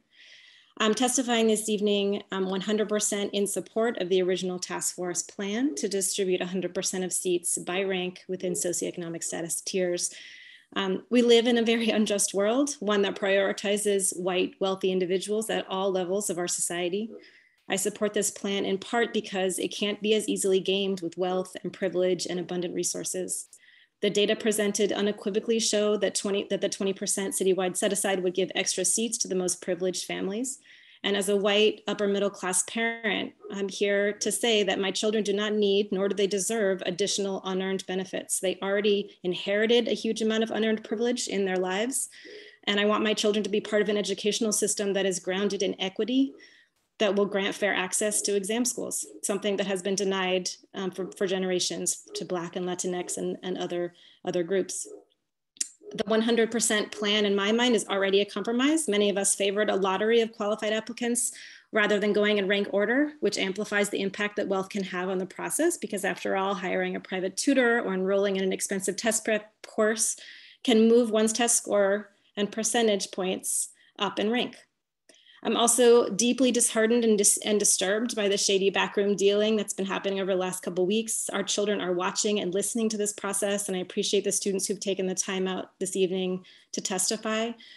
I want to ask the task force and the committee, is this really the lesson we want to teach our youth? That a public process that centers community voice and data and research that's grounded in a sincere effort to make an educational system more equitable can be upended or blockaded by a few moneyed, powerful individuals who have their own best interests in mind. I urge you not to be swayed by these shady individuals who are only working to ensure that those with privilege remain privileged. We want equitable access to exam schools. Keep it 100%. Our public systems need to work to undo structural racism at the core of our country and all of its systems, including within education. This is one small step that Boston can take today. There are many more steps that need to be taken. I hope we can soon turn our attention to the 100 other schools in the district that need to be offering a high quality education to all of our students. Thank you to the task force members for all your hard work, your resolve, and your courage. Thank you very much. Next speaker is Andrew Berg.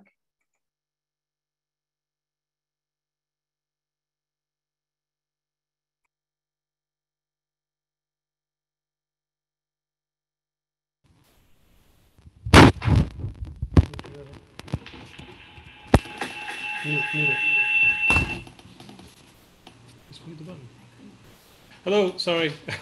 There are two of us in this room. I am a BPS parent and also a BPS teacher. I have a 9th grader at Boston Latin School and a rising 6th grader. And I'm going to be brief. I just want to encourage the committee to support the original 100% socioeconomic tiers system. I think the question we have to ask is, are we a democracy or not? You know, do we get to have a public process where all of these details are talked about and negotiated and different people voice their opinions, and then somebody comes in and says, oh, well, we better do it that way because something bad's going to happen otherwise? That is just absolutely not okay. That is not the message I want my children to get or anybody else's children to get. And that's all I have to say. Keep it 100, please. Thank you very much. Next speaker is Anna Ross, followed by Krista Magnusson, Kimberly Harris, and Yuhong Jia. Anna Ross.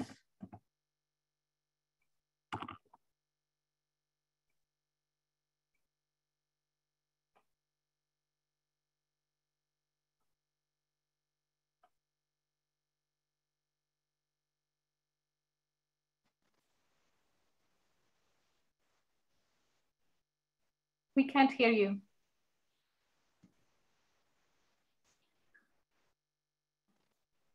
Yes. Can you hear Mama?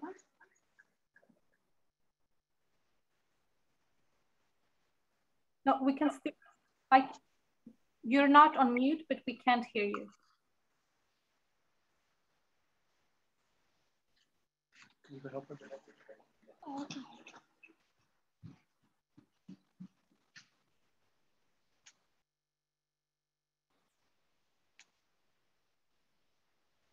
Maybe no, we can't hear you.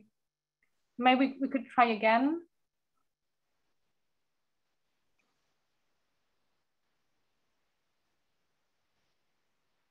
Okay, so you're trying again. Okay, so we're going to go to the next speaker. and I will call you again.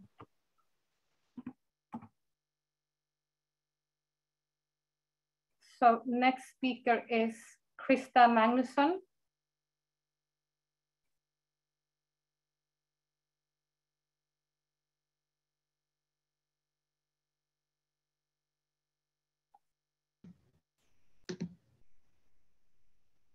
Hi, am I good?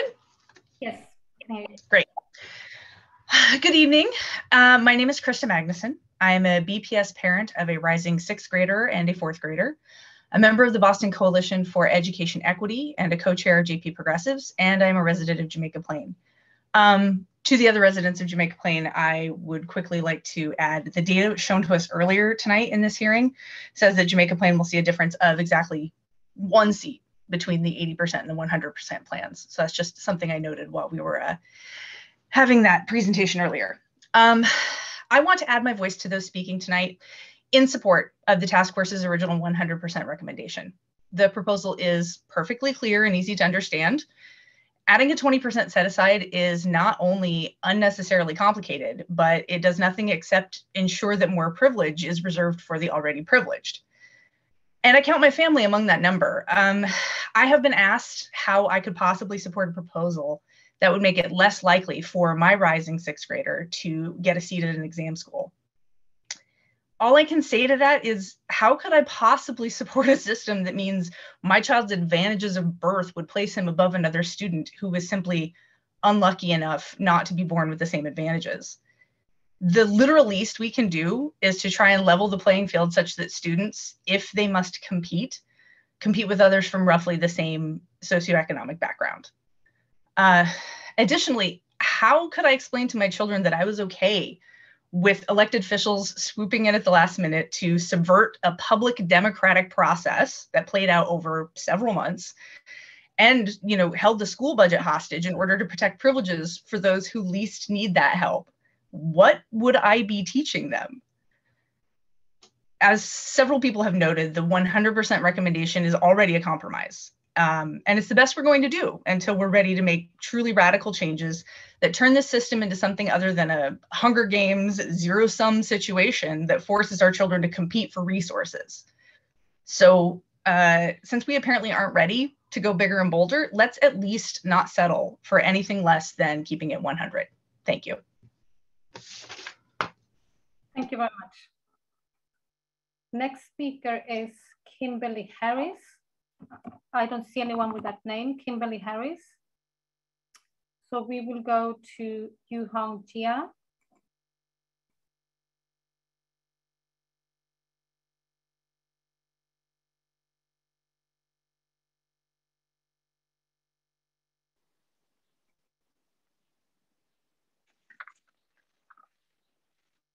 Hello, can you hear me? Yes, we can hear you. Good afternoon. My name is Yuhong Jia, and I live in West Roxbury. I'm the parent of 2 BPS students, as well as a teacher working in a private school. I'm here today to speak against the proposed exam school admission recommendations. I believe that the recommendations are too complicated and will not achieve the equity and the diversity that the task force members planned. First of all, we all know that some low-income children in Boston go to non-high poverty schools due to busing from their low-income neighborhoods, and they will not receive a 10-point poverty bonus that they deserve. And vice versa, higher income children who go to high poverty schools will receive a 10-point poverty bonus. If BPS uses the proposed recommendations, I think that it will result with a higher income children in the lower income schools getting the benefits. This is not equitable at all for the real economically disadvantaged children who we need to help. Secondly, undocumented immigrants are not eligible for the BHA housing, and even recent arrivals to the United States will be at a disadvantage because of the long waiting list for BHA housing. These people were more negatively impacted by the pandemic, but their children will not receive a 15-point poverty bonus. This is unfair. Therefore, I think that the proposed admission policy does not include all of the BPS students who were impacted by the pandemic. I believe that the BPS should use each student's individual social and economic data, not the tiered schools. To the school committee members, your decision will have a profound impact on BPS as well as Boston at large. The questions I have for you are whether the proposed admission policy is fair and equitable for all of our BPS students, especially the economically disadvantaged students. Another question is whether academic standard at the exam schools can be maintained with the new admission policy, not only in the short term, but in the long run. I hope the school committee will reconsider the policy. Thank you for your time. Thank you very much. I will try with Anna Ross again.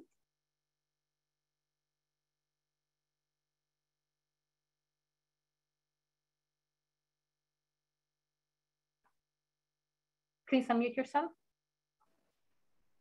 Hello, is this better now? Yes, thank you. Okay, great. Sorry about that. I had interference. Thank you so much for giving us the time to respond to this proposal before you. I am a parent of a BLS student, a rising 9th grader, and another BPS student who is a rising 6th grader. And I do have one objection to this proposal, and that is that it doesn't take into account students with disabilities who legally are required to be educated in the least restrictive environment possible, but they're systematically excluded from admission to exam schools by these policies, and often are not supported fully if they do gain entrance to exam schools. And I would urge the committee to take that into account when making these decisions. My husband and I live in Dorchester, and we're raising our kids and sending them to school through the Dorchester Public Schools. They attended the Mather first from K1 through 3rd grade, and then the Lee K8 from 4th through 6th grade. The Mather has a 66.3% poverty rate. That was the latest figure I could find. The Lee, a 76.6 poverty rate. I thought I should include that information, as others have been including their school poverty rates. My husband and I decided to send our kids, we're obviously white and we are middle class. We decided to send our kids to school in BPS in Dorchester because we weren't trying to game the system, as some people have thought that maybe middle class parents might do. But we believed that educating our kids in the most racially and economically diverse group of peers as possible was the only way, or one of the best ways, to undermine all of the racist assumptions and messaging that they would receive as members of this society. And that was very successful. And I just wanted to point out that when my daughter, who's now a 9th grader, came to BLS, she had already learned alongside kids who were homeless, kids for whom English was not their first language. The majority of the students in her classrooms came from vastly different backgrounds than she. And she believed them to be her peers because she knew they were. They demonstrated their intelligence and their aptitude every day next to her in her classroom. So when she arrived at BLS, she was shocked to turn around and see so few of them with her. It was really upsetting to her, so much so that she didn't want to admit that she went to BLS. For the first year that she was there, she would say she went to BPS because she felt that she had somehow taken advantage of a system. So I think I want to make the point that our students are watching, our children are watching as we allow this sort of backstage politicking to go on. They see what's happening and they see who their peers are, and they get those messages, whether we want to give them to them or not. And I'll just end by saying that I find it incredibly offensive, as somebody whose children have gone to school with these wonderful students, that people would say that allowing children from Dorchester into BLS would somehow weaken the rigor of the school. It's simply not true. And to cast those aspersions on these children really shows, it shows what we think as a society. And I want to stand up and say it's not true. They belong there. Thank you. Thank you very much. Next speaker is CJ Conan, Rachel Meiselman, Zena Lam, and Ginny Gass. CJ Conan, I don't see anyone with that name. So I will go to Rachel Meiselman.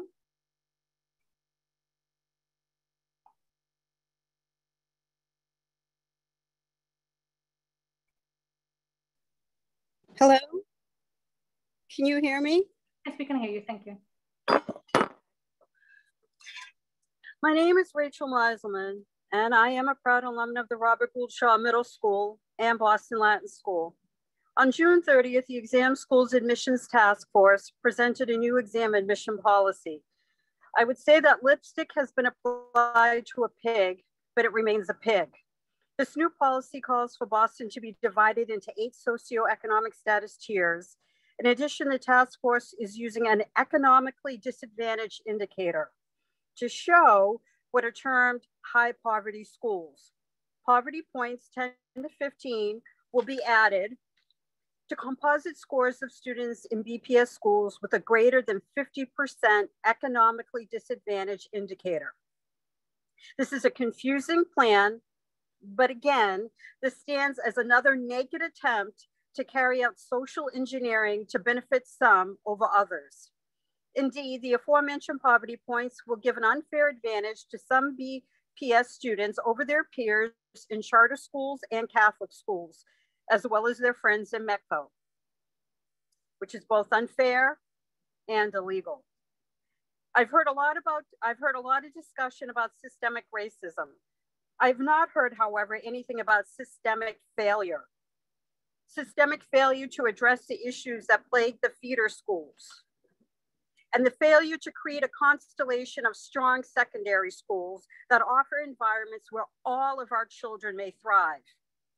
I've not heard anything about the support for children that may need it in a famously tough academic environment for any student. Now, there have been calls to remove politics from the process. I agree, but I would say both plans that have been put forth by the Exam Schools Task Force and the very creation of the task force have been born out of politics. This is about the education of our children. This is not about privilege, but hard work and the fruits that yields. Because of the work of the task force, neighborhoods are now being pitted one against the other.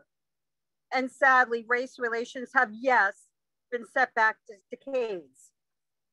The racial animus toward Asians and whites is in fact palpable. As a mixed race woman that is not speaking as someone who has been oppressed, I hope that I've been heard by the many people that have been speaking out for Black and brown people. And remember, I remain ready to die on 3 hills: the improvement of the feeder schools, the creation of a galaxy of secondary schools where all of our children may thrive and be in an environment that is comfortable for them, and of course, the defense of Mr. C, who impressed upon me so many years ago as a 13-year-old, and then as a 14, 15, 16, 17-year-old, that I, along with all my peers, could be anything that I wanted to be through hard work and grit. Thank you for your time. Thank you. Next speaker is Zena Lam.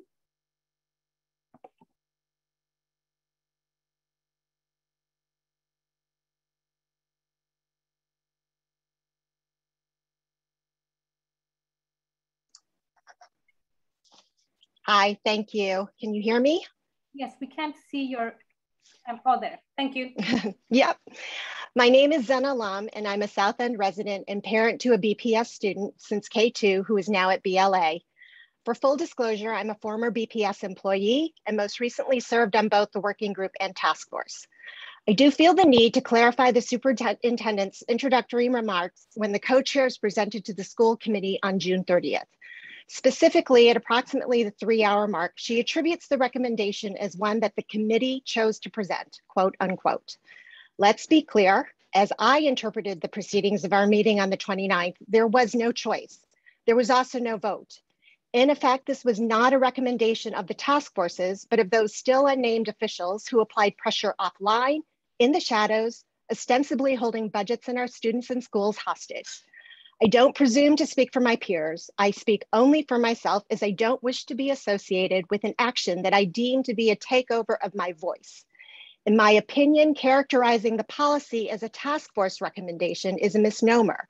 It wrongfully places accountability for the recommendation on the task force. This is disinformation at its insidious best. It is akin to certain elected officials calling the January 6th DC insurrection is no more harmful than a tourist visit.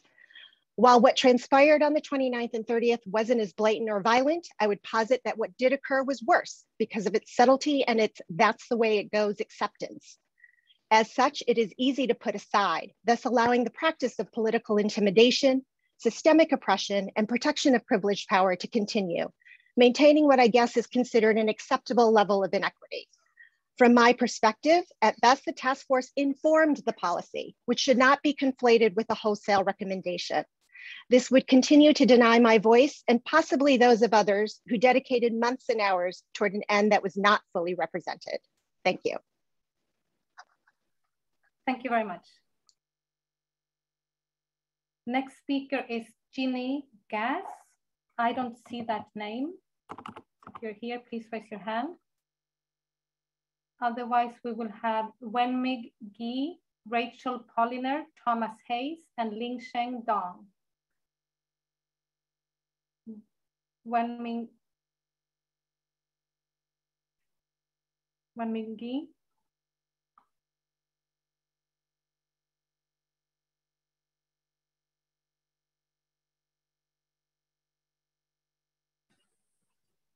Can you hear me? Can you see me? Yeah, thank you. Okay, hi. Hi, this is Wenming, and I am a parent of BPS student, and here I hear a lot of and I will strongly recommend to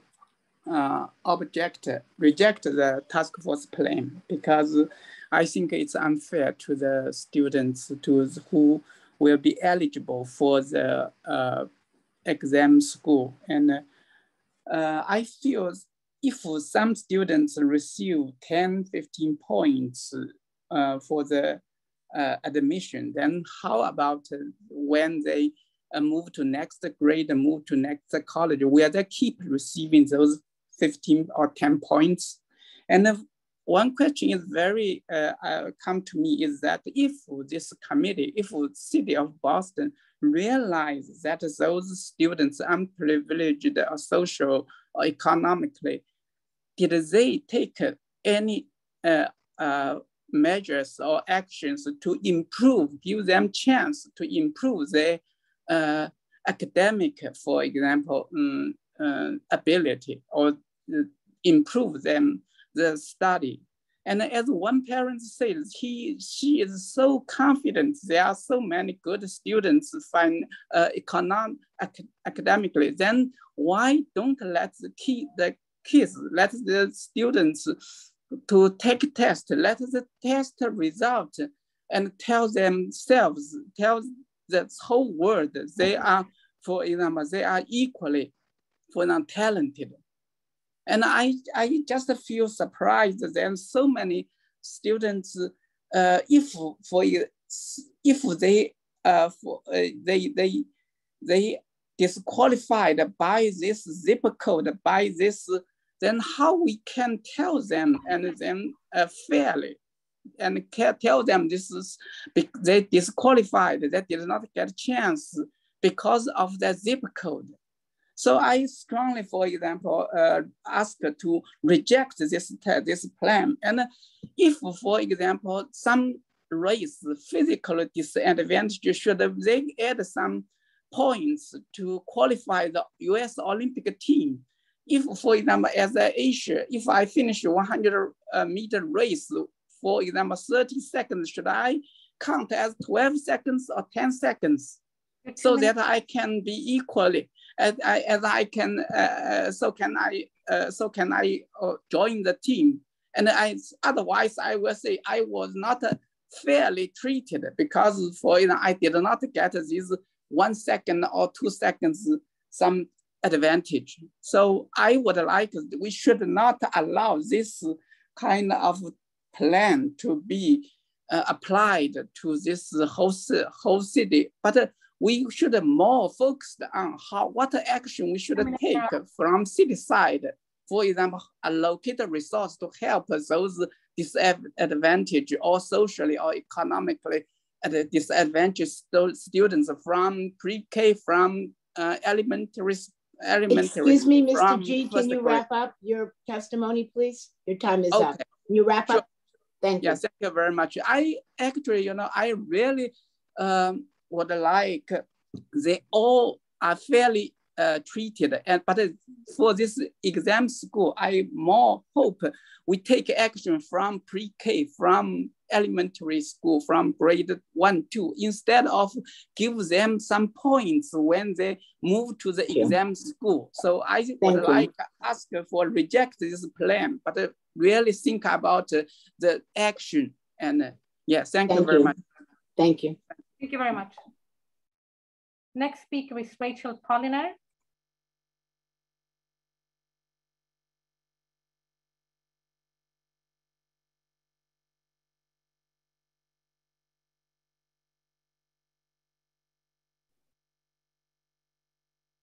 Hi, thank you. I'm Rachel Polliner, a grandparent of 2 BPS elementary students, an educator who consults with a wide range of schools, and an organizer of progressive West Roxbury-Roslindale. I live in West Roxbury. I'm sorry that I haven't testified prior as someone from West Roxbury who is very publicly in favor of the pandemic adjusted plan and in favor of long-term reform for equitable access, and do today support the new proposal, though ask that it apply to 100% of the seats. The task force has done such thorough work studying the research, other cities' plans, analyzing data, and listening to residents. That's how we should operate. We shouldn't accept a last-minute opaque add-on that sets aside 20% of the seats for citywide ranking, which obviously advantages those who can pay for test prep or press for grade inflation. I understand that Chicago has such a set aside, which they adopted 10 years ago. I have to wonder if it would have been accepted now there. It should not be accepted now here. I know that no system is flawless. I have concerns about ranking's meaningless, minute differences and its mental health and peer culture impacts. Even so, I support today's plan because competing with students with similar resources and socioeconomic tiers is more fair and will open access. Such a plan will move Boston forward, more so with 100% of the seats. I have followed a young cousin's experience in New York City, where exam schools enroll only a tiny percentage of students and where she had a lot of good choices of other schools. Since Boston has such a huge percentage of students in exam schools, we are hoarding opportunity, investment, pride, and aspirations in them and disinvest in the rest. I believe distributing access to the exam schools will distribute pressure and support to other schools. This conversation is important for the whole district, even though there are growing pains. Thank you. Thank you. Next speaker is Thomas Hayes.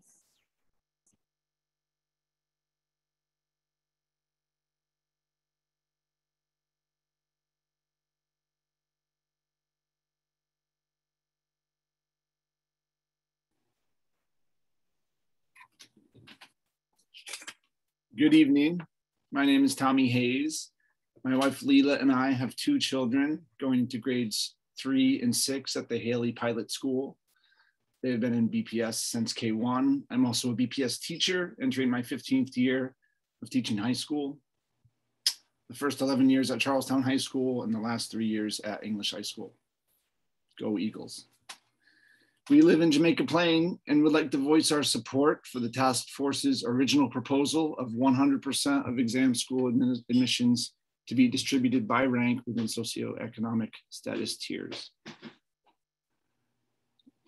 Do we want to maintain the current racist system?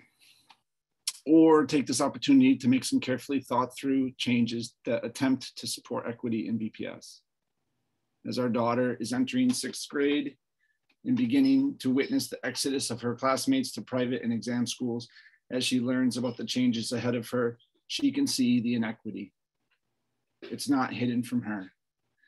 It looks like a crazy and unjust system to her.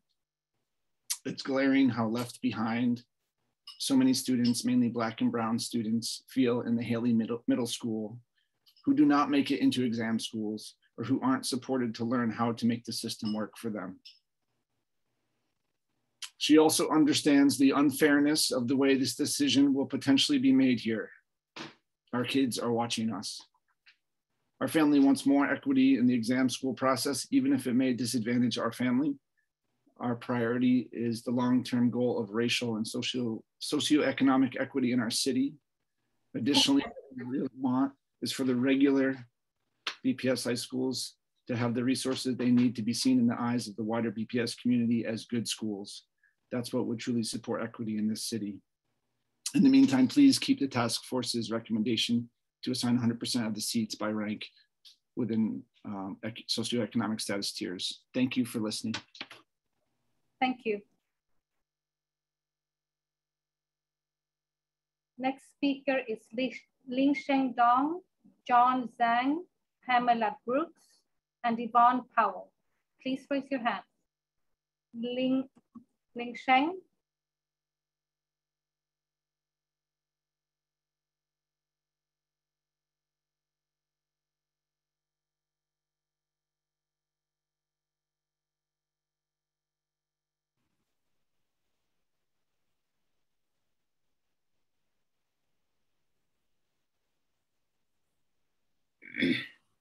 Hello. Yes, hello. Can you hear me, see me? Yeah, we can hear you. My name is Lingsheng Dong. Let me find my script. My name is Lingsheng Dong. I'm a parent of 2 BPS students.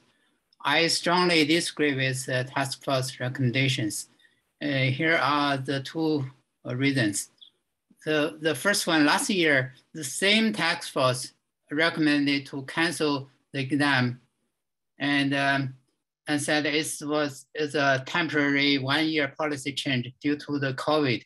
And now the COVID is going away. We should restore the policy to allow exam for exam school admission. The second reason, the 10-point, 15-point bonus policy make no sense. How do you choose the numbers? I think it's just random numbers. You do simulation, then choose the number. This numbers just mislead the students with random points without their hard working to earn them. It's very simple. If you train a dog to fetch, you should only give a dog a treat when he or she catch the ball, please. I have 2 recommendations. First, restore the exam school admission policy to the before COVID-19 one. The second, since the 3 current exam schools are very popular, I suggest to set up another 3 exam schools. Thank you. Thank you. Next speaker is John Zhang. I don't see anyone with that name. John Zhang. Pamela Brooks. Yvonne Powell. And Yvonne Powell, Fenping Lee. Fenping Lee.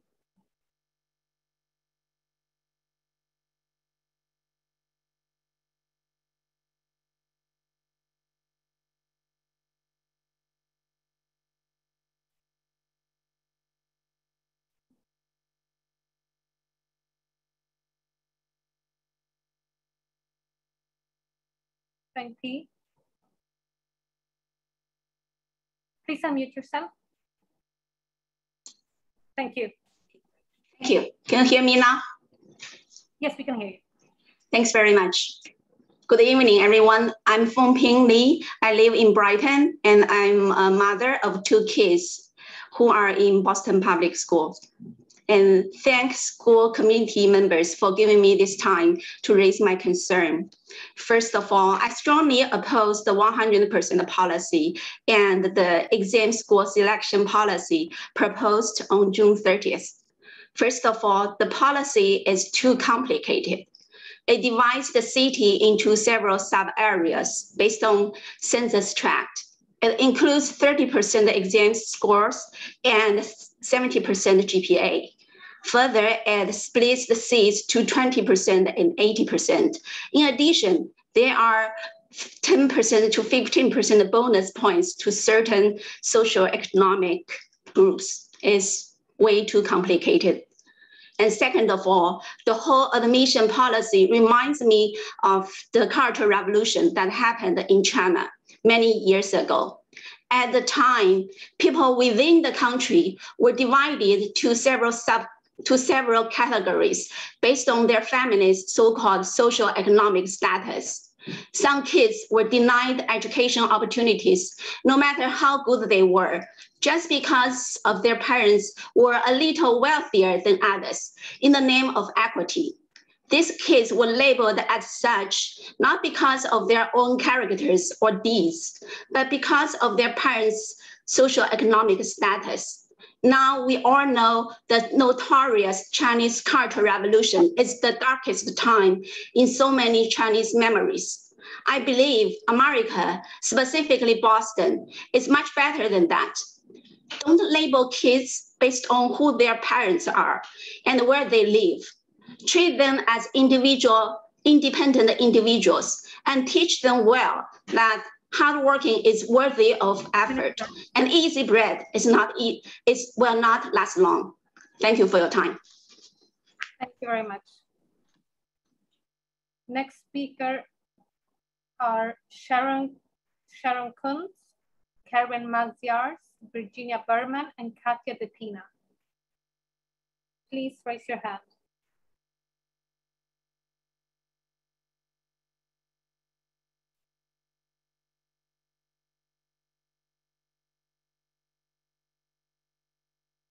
Sharon.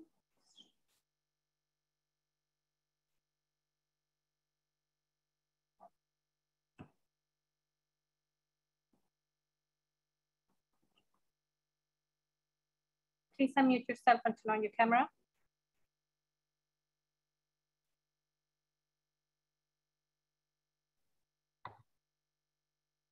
Hi, sorry about that.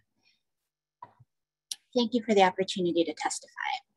My name is Sharon Kunz. My kids are going into K2 in 2nd grade, and I live in Roslindale.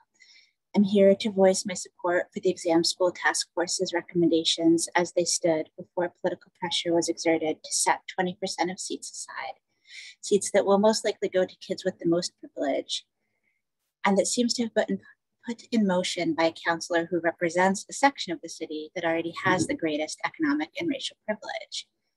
I'm frankly so disheartened by the mechanisms that seem to be in place in the city to preserve and compound systemic racism. I'm not from Boston, so I'm learning all of this fresh.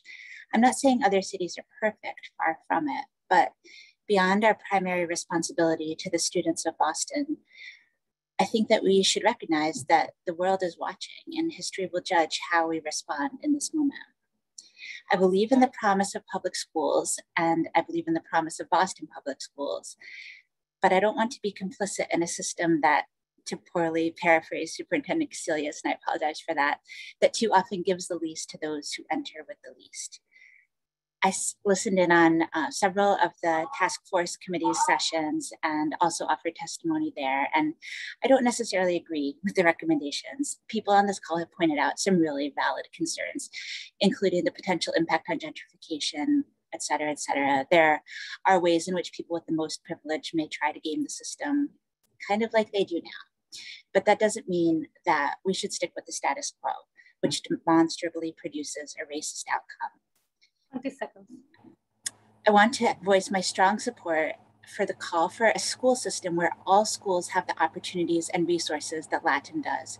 To paraphrase an earlier speaker, less opportunity hoarding we allow, the more opportunity there is to come together to fight for a top quality education for all of our students. And that's where our focus needs to be. Thank you for listening. Thank you very much. Next speaker is Karen Maciars.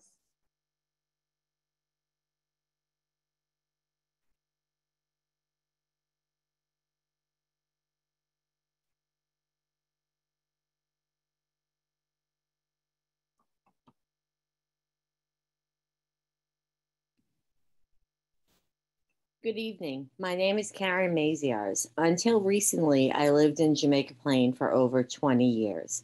Both of my children attended the Arenberger Elementary School in West Roxbury. I am a BPS teacher, a BLS alumna, and a parent of a BLS alumna. I was a very vocal advocate of Black at BLS over 5 years ago, and it pains me to see what little progress has been made since then in regards to equity and diversity at my alma mater. I definitely sympathize with the task force members that have dedicated countless hours to finding an equitable alternative to a racially biased test that has blocked so many deserving students from receiving a top-notch education that I had the privilege of receiving.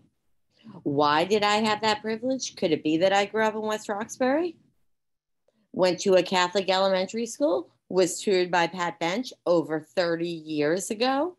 I can't tell you how much that haunts me to this very day. I'm here tonight to use my privilege and my voice to speak for the hundreds of students and their families that have come through my classroom over the years to say enough is enough. It's time to level the playing field. And to the dark powers that be behind the curtain, how dare you play politics with our children's lives? We elected you. We are the reason you are in office, and not just your white constituents, the privileged, the ones that with the deep pockets, all of us.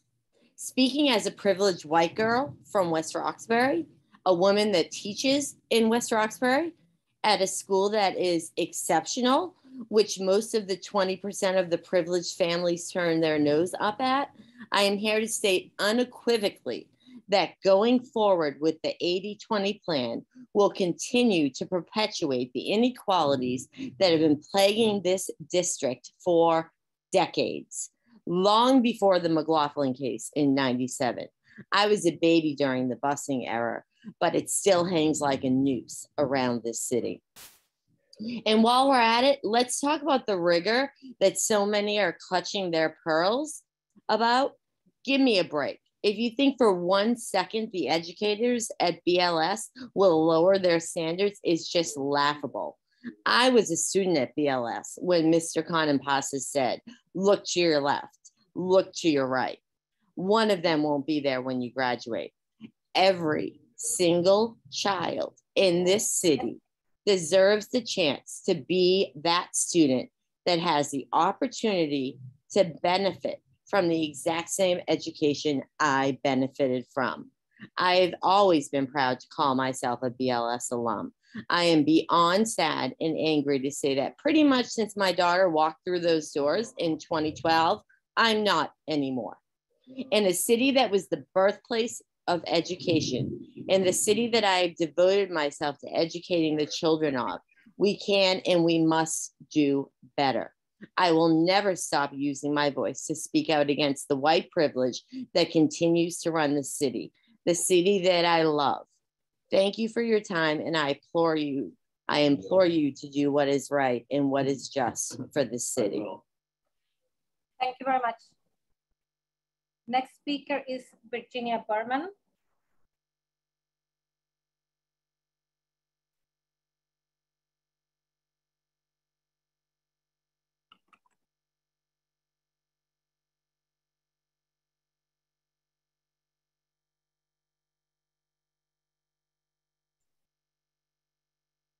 Hi, can you hear me? Yes, we can hear you. Thank you. My name is Virginia Berman from Roslindale. Thanks for giving us the time to talk. And I really like what Karen just said. And I'm grateful to have had my kids in BPS, since therefore one is a BLS grad this year and the other one is a rising junior at BLS. I'm co-chair of Boston Latin School's Families for Equity and Diversity. I just wanted to share how impressed I've been with the incredible collaboration, analysis, expertise, and thoughtful recommendations by the Boston Exam School Task Force.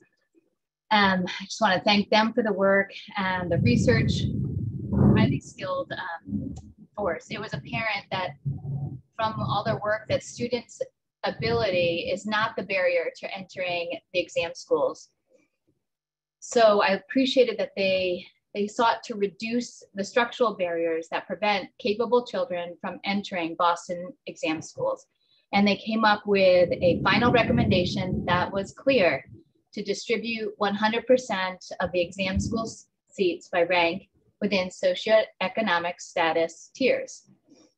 I don't know if you can hear me, it's starting to thunder here.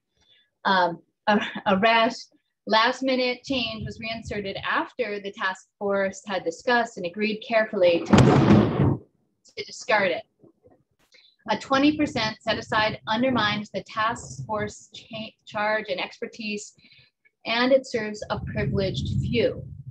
So who has claim to Boston's exam school seats? This set aside sustains the status quo, upholding structural racism at a high cost to all of us.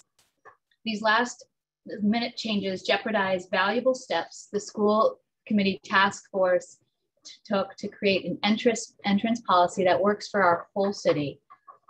So which direction are we going to choose to maintain the structural racism that's in Boston in our exam schools, or one that opens up the benefits to the exam schools, to all those who have been shut out? As a parent, a member of the BLS, Families for Equity, I'm eager for the Boston School Committee to lift the barriers that keep our capable kids out of exam schools, and with that, lifting the quality of all our schools and our city. Thanks for your work and for taking time. Thank you very much. Next speaker is Katia DePina. I don't see anyone with that name. Gina Kogan, which I don't see either. So we will go to Jackie Delissi.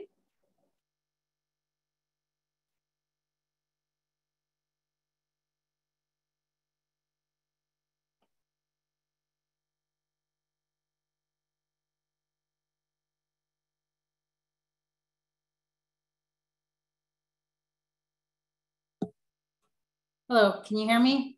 Yes, we can hear you. Great. Thank you for this opportunity to speak. Thank you to the task force for their time and for their hard work in wrestling with this issue. I'm a resident of Roslindale. I'm a white parent of 2 children, a BLS class of 2020 grad and a rising BLA junior. I'm also a former middle school science teacher and currently an education researcher and a program evaluator. My daughter at age 11 decided that she wanted to go to BLA. She was not a great test taker, and when she took the ISEE in the fall of her 6th grade year, even though her grades were strong and she's a hard worker, she did not get into BLA. So to enable her to compete for 9th grade admission, I found a private tutor who provided weekly targeted test preparation. On her 2nd try, she got into BLA, and now she's on the honor roll and thriving. But if we looked at her 6th grade test scores, they would have told us that she was not a good fit for BLA.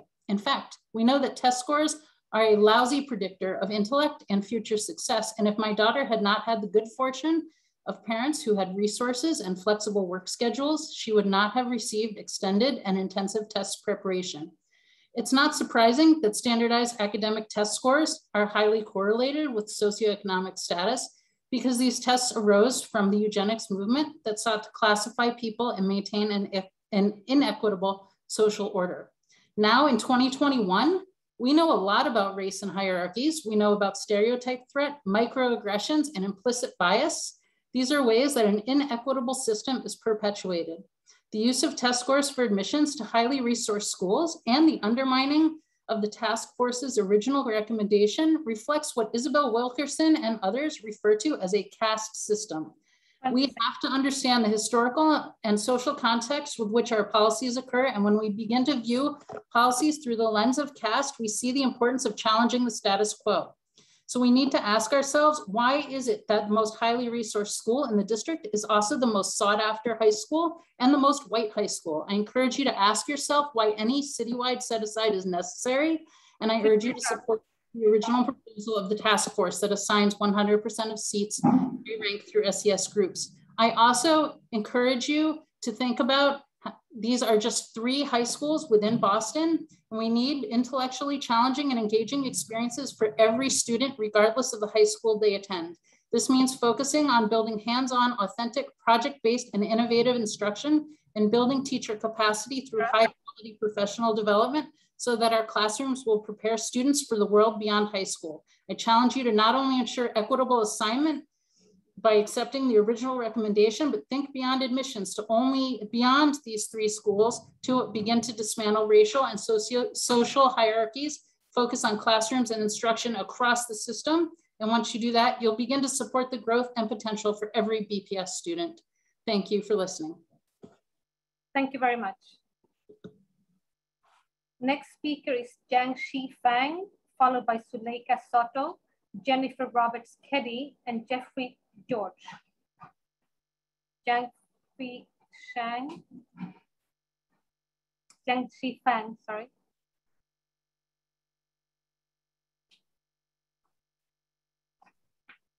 Members of the school committee, my name is Yangxi Fang. I am a recent graduate of Boston Latin School, a student at Harvard University, and a resident of West Roxbury and formerly of Chinatown. First, I want to comment on the 20% citywide allocation. As a first-generation low-income immigrant, I am very discouraged by the fact that the majority of speakers in support of a 100% tiered system have appeared to be white, upper middle class people, the very group that could and would game the proposed system by sending their children to disadvantaged schools. I will also point out that unlike the past admission cycle, the new 20% set-aside ranking would already include the 10 or 15 points from the socioeconomic indicators. In other words, contrary to what other speakers are claiming, the 20% would actually be skewed heavily toward disadvantaged students because of those added points. This also means that students who benefit most from the set-aside would be the disadvantaged students who happen to live in higher income census tracts. The same students who are being left behind by the fact that the task force thought that individual level indicators of socioeconomic status would be too logistically difficult to implement. Therefore, I urge you to maintain the 20% allocation unless a new mechanism can be found to address the fact that some disadvantaged students do live in higher income census tracts. I also want to talk about the double priority that the proposal gives to students who are involved with DCF, experiencing homelessness, or living in BHA housing. The proposal gives this group of students an additional 15 points instead of 10 points given to other disadvantaged students. And at the same time, these students would be placed in a separate geographic tier that receives top priority. I'm not certain why this double priority is necessary, since either mechanism by itself would provide the students with a significant advantage over their peers already. I also have no objection to giving this double priority to DCF involved in homeless students, but I'm concerned about what the policy would apply about BHA housing. Giving so much extra priority to BHA housing students suggests that all of their peers who do not live in BHA housing are significantly better off, but this is not the case.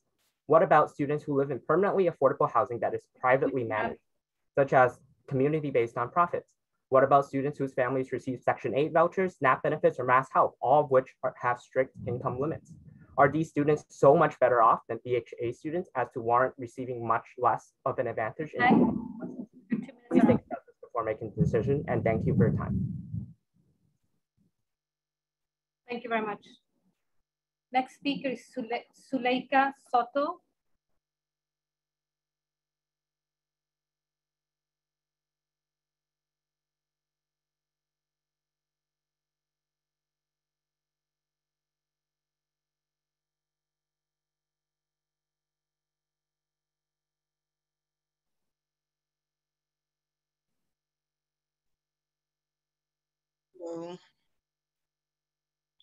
So good evening. My name is Suleika Soto. I am a BPS parent and a member of the Boston Education Justice Alliance and a South End resident. As part of your strategic plan, I want to remind BPS and this school committee of the commitment that was made to eliminate opportunity and achievement gaps, amplify all voices, expand opportunity, and cultivate and trust, among other things. Voting to implement the Exam Schools Task Force original recommendation would represent a historic step towards equitable access for all Boston students and ensuring the community can trust that BPS is truly committed to changing its racist policies that continually leave Black and Brown students behind. It is time for the school committee to finally start to walk it like you talk it.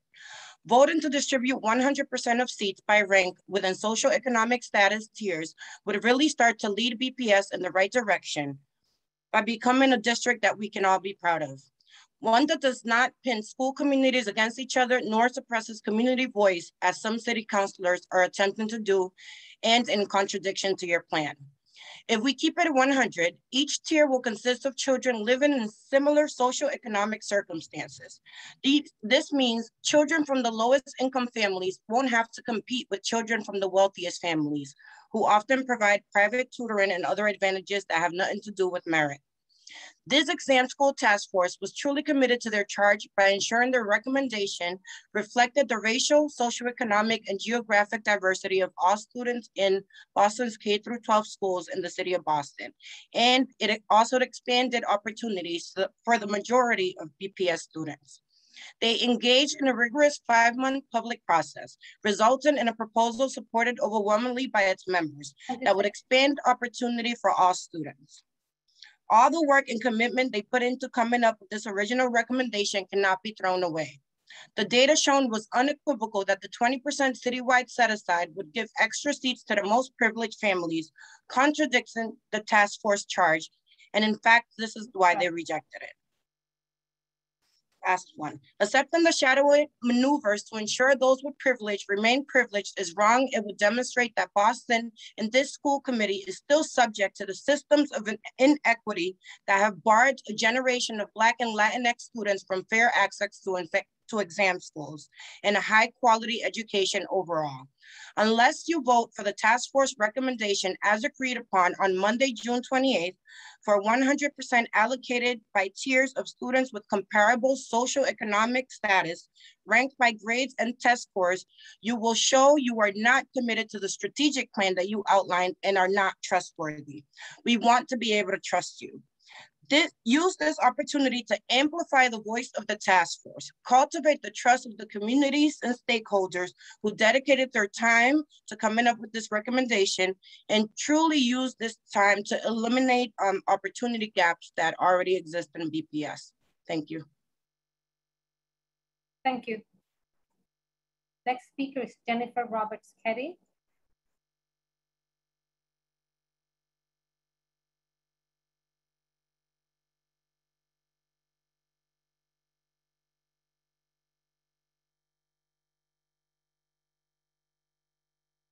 You can hear me? Yes, we can hear you. My name is Jennifer Roberts-Ketty, and I live in Roslindale. I am a BLS graduate of the class of 1994.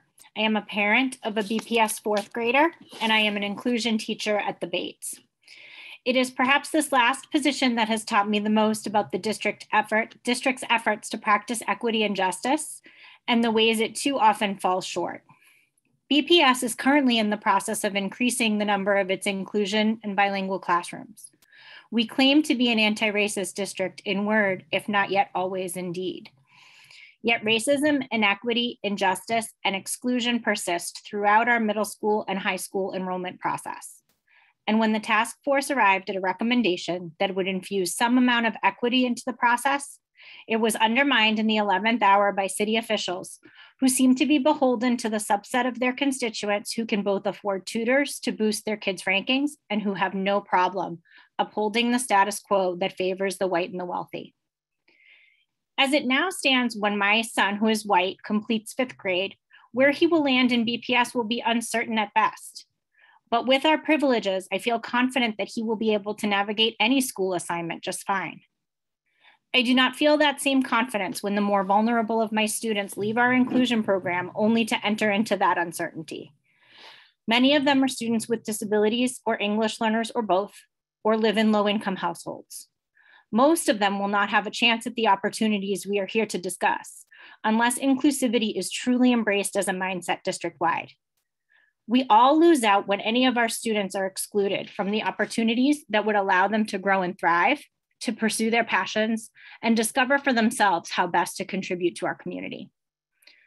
For now, I ask that the school committee return to the task force's original consensus and adopt the version of their proposal that assigns 100% of invitations to selective schools using socioeconomic tiers. I also ask that you remember that this is just the beginning of moving our district toward equity and justice. Keep it 100%. Thank you.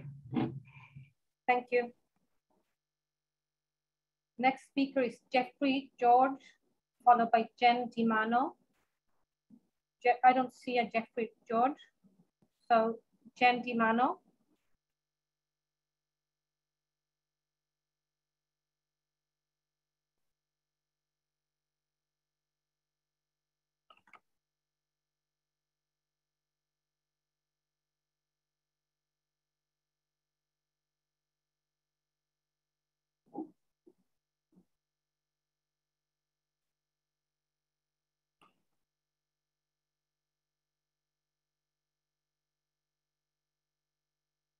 Please unmute yourself and turn on your camera.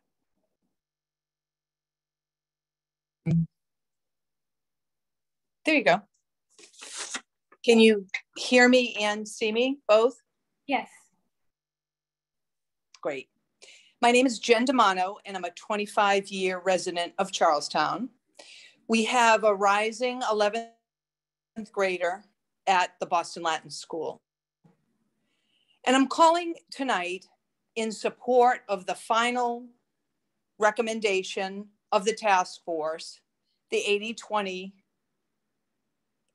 recommendation, because it brings new components to the admissions process that will bring greater socioeconomic and geographic diversity to Boston's exam schools. I also support the allocation of this 20% of the seats citywide on the straight rank basis, because it will increase the likelihood that the most talented children in the city will remain in Boston public schools. We know that thousands of Boston children choose to leave BPS each year to enroll in independent schools or Medco programs, or leave the city altogether. For these top students without a strong exam school option and the opportunity to earn that seat, our city will continue to lose more of its most talented children. I ask too that our school committee focus its efforts on improving our underperforming schools and providing all of the children of the city of Boston a robust world-class education. I appreciate their time, and many thanks to the task force. Thank you. Thank you very much. We now have speakers requiring Cantonese interpretation. I will turn off the interpretation icon. Interpreters will be in the main channel. Interpreters, please stop interpreting and mute yourself for this part of the testimony. And I will need Anna to... 咁呢個時候咧，就係我需要翻譯㗎啦。我喺度，係啦，咁我都要開。Hi, Anna. Hi. Our next speaker is Jenny. 我哋下一個發言係 Jenny。Jenny 你喺度嘛 ？Jenny Chi。Jenny Chi。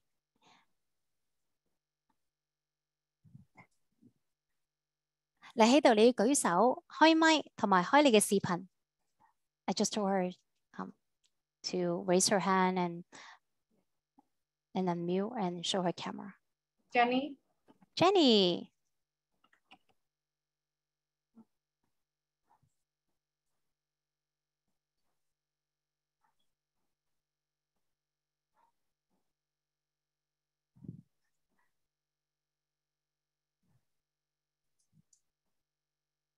Jenny, please unmute yourself. Hello，我喺度。 Hello Jenny， Jenny 你好，你慢慢講，你講幾句，我又講幾句吓。好 ，OK。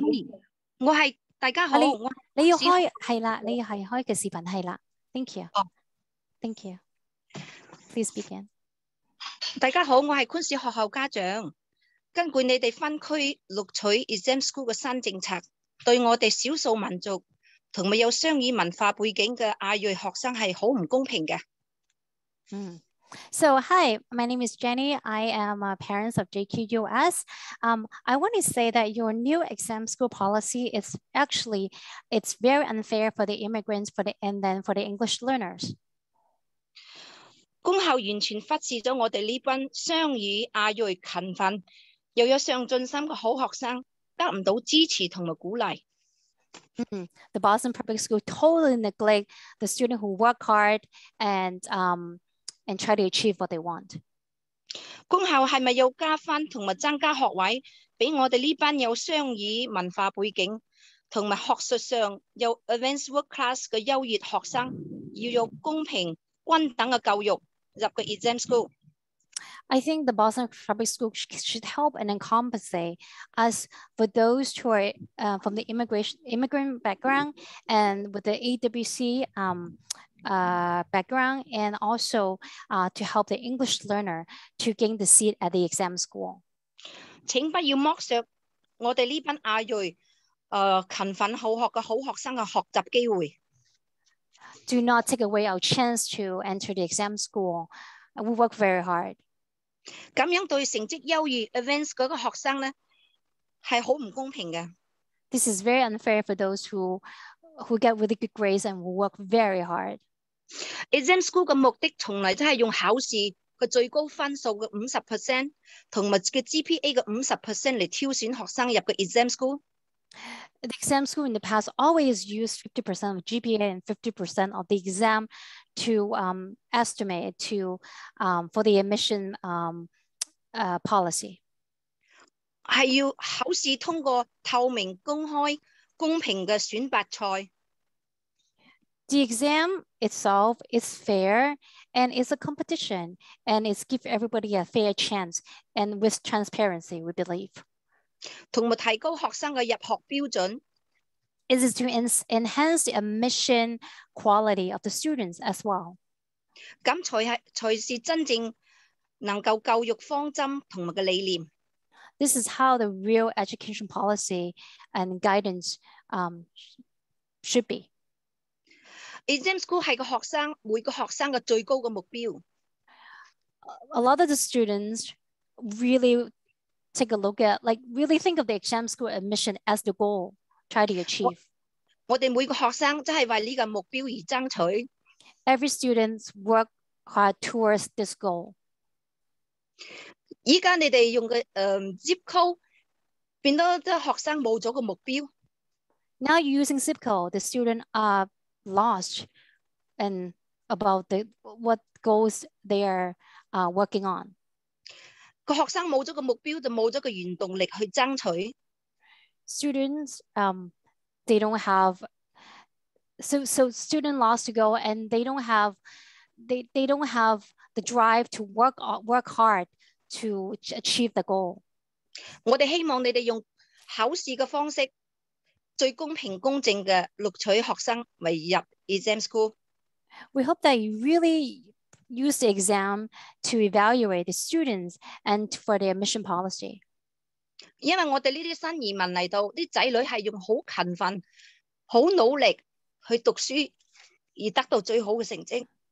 We as an immigrant, our kids work very, very hard to try to go to this exam school. 2 minutes are up. 希望大家有公平嘅公正嘅學習機會。多謝大家。I hope that you will give us a fair chance for the education. Thank you. Thank you very much. Next speaker is Shirley Chen Wang. 下一個係 Shirley Chen Wang。Hello， Shirley，係聽到。係你好，你好。誒，你好，好，我係幾句。我係 Queen's 學校嘅家長，我有3個細路仔。So, 最大嗰個已經喺拉丁學校8年級。Okay, so my name is Shelly. I'm a parent. I have 3 kids. The oldest one is actually 8th grade in the Boston Latin School. 因為我哋咧唔係好識英文咧，所以咧都期待細路仔可以從好細個度開始，等佢哋有呢個目標勤奮讀書，爭取去到拉丁 school 啦學校。You know, as an immigrant, our English is not great. So we really hope that our kids will have a chance to go to the best school. That will be the exam school to get the best education. 所以我哋覺得優質係拉丁學校嘅最高嘅夢想咯。So that's why we think the vigor education is the highest goal for our kids to achieve in terms of education. 所以我哋唔覺得每個種族話而家邊個種族嗰啲人會多啲，就覺得唔公平，其實唔係真嘅。So we don't really think of what race the compositions of the school will be considered fair and unfair. We don't think of it that way. 今日我哋聽到好多將貧窮作為係一個不公平嘅制度，我覺得係好唔啱嘅咯。So today we hear a lot of people talk about as using poverty as an indicator to achieve to be fair in the system. 你話邊個人一出世就係世界首富啦？係要自己勤奮，先去改變到自己嘅命運。所以我哋喺嚟自中國，我哋個個父母都做嗰啲低收入工，但係個個都做幾份工，個個都努力籌錢俾啲仔女去讀書嘅。So let's say, do you think that people just born and then become the richest person in the world? Never. People have to work hard and achieve what they want. So we came from China as immigrants. We work very, very hard and try to provide the best chance opportunity for our kids. Okay. 我哋覺得好似中國美國政府已經係把啲人照顧得好好，我哋唔覺得將為貧窮作為一個喺3間學校收生嘅一個定律。我希望將呢個其實講話歧視嘅就係一個藉口嚟嘅。We actually think the American government try to take good care of people, and using poverty as an admission game, we think it's unfair, and it shouldn't be that way. 都唔好忘記，我哋係從世界去比較，我哋係去優質嘅學校，拉丁係一個優質嘅學校，所以係有能力嘅學生先去到優質嘅學校。I just want to remind everyone that the exam school in Boston, we are comparing to the best schools in the world. So only you should take the best student to the school. 所以我覺得可以提供其他公校嘅資源，可以 excellent for all 咁樣去將拉丁嘅教學水平擴展去其他高中，咁樣大家可以一齊進步，但係唔係將拉丁嘅水平降低咗。I actually believe we should expand like program like Excellent for all other district in the school, but it's not sacrificing the vigor admission policy and then the admission for the exam school to equalize the system. OK， 最後一句就係我哋移民都可以做到呢個擺脫貧窮，點解本地人唔可以擺脫貧窮嘅命運呢？ So the last thing I want to say, as immigrants, we work really hard try to get our property. So everybody should be able to do that. 多謝大家。Thank you so much. Thank you. Thank you. 多謝你。Next speaker is Yang Chan Zhu. I don't see. Yan Chan Lu， 你係咪喺度啊？你喺度開麥舉手開視頻，等我哋知道。Yeah, I don't see the name. Yvonne Lee. Yvonne Lee， 到你啦，你喺咪度啊 I don't see that name either. Okay. Jolie Chen. Jolie Chen， 到你。I don't see. 舉手開麥開視頻。Kelly Wang. Kelly Wang， 到你啦。Kelly Wang。Kelly Wang， 舉手開麥開視頻，如果你喺度嘅話。Oh。I think I see someone with them. I think, no, I can't. No, sorry. William Wong. William Wong， 你喺度嗎？到你發言啦。William Wong， 舉手開咪開視頻喺咪度啊？ Please unmute yourself and turn on your camera. 請開咪舉手，開視頻。如果你喺度嘅話。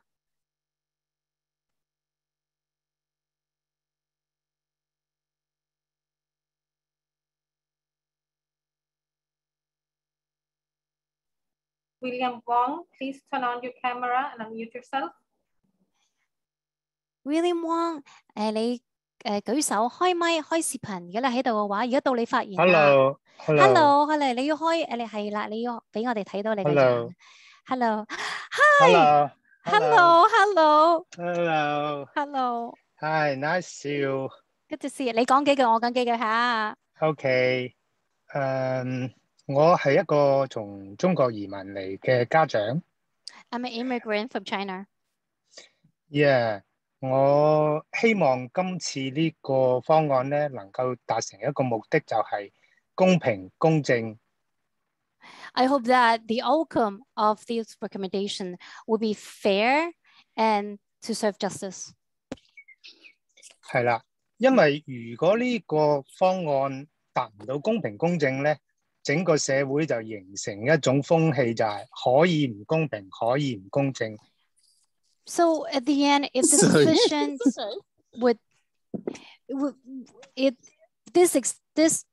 this decision will simplify. If this decision will at the end to be unjust, it will send a really bad example to tell the world we don't have to do things in a just and a fair way. 因為喺我哋啱啱移民過嚟嗰時咧，其實我哋係受到好少嘅幫助。When we first immigrated to the US, we get very little help. 我個女用咗一個暑期嘅時間睇咗45本書嚟提高佢嘅英文水平。My daughter read 45 books in the summer to try to improve her English level. 係啊，因為我哋知道 American Dream 係一個你付出咗先至會有收穫嘅一個夢想。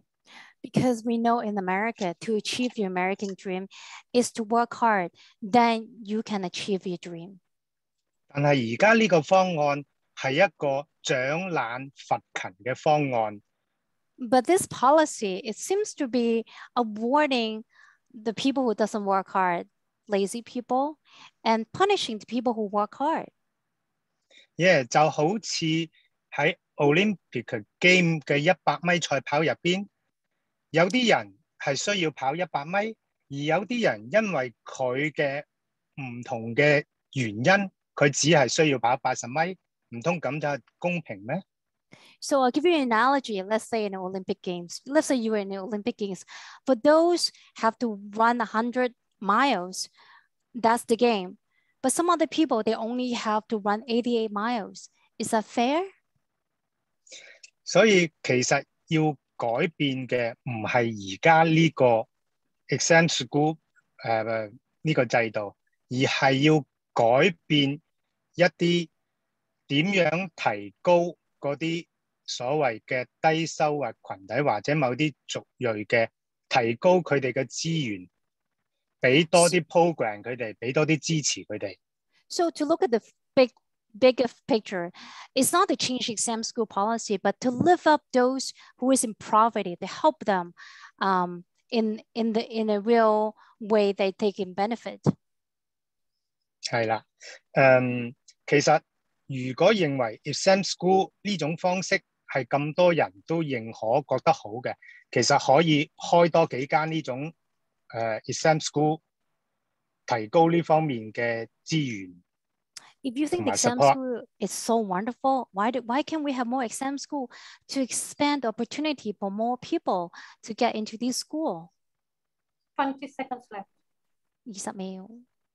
OK， 所以我再講一樣嘢就係，所有人都係平等嘅，無論佢出身係貧窮富貴或者出生乜嘢種族，但係所有人應該係喺一個公平公正嘅規則下邊。I want to say that the last thing I want to say is, with disregard where people came from, the race, the poverty, we should treat them as equal. 4 minutes. 好，多謝。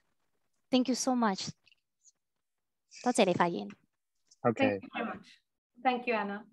Thank you. I will now activate the interpretation icon, and all the interpreters will be sent to your channels, and you can start interpreting again. Madam Chair, that concludes our speakers for public comment. You're on mute. Thank you, Ms. Parvex. As we prepare to close this evening, I want to thank everyone who spoke and shared your unique perspectives. Your testimony is very important to us. The school committee will vote on the final exam schools admissions policies next Wednesday, July 14th at 5 p.m. If there's nothing further, I'll entertain a motion to adjourn this listening session. Is there a motion? So moved. Thank you. Is there a second? Second. Thank you. Is there any discussion or objection to the motion? There's no objection, Madam Chair. I would just really like to thank everyone for the very, very thoughtful comments tonight. This was really, really helpful, extraordinarily thoughtful comments, and I deeply appreciated it. Yes, thank you. I agree with you. Absolutely. Thank you. So there was no objection to the motion. So Ms. Parvex, will you please call the roll? Thank you, Madam Chair. Dr. Coleman. Mr. DeRaujo. Yes. Mr. O'Neill. Yes. Ms. Robinson. Yes. Thank you. Thank you. This listening session is adjourned. Good night, everyone. Thank you, everybody. Thanks.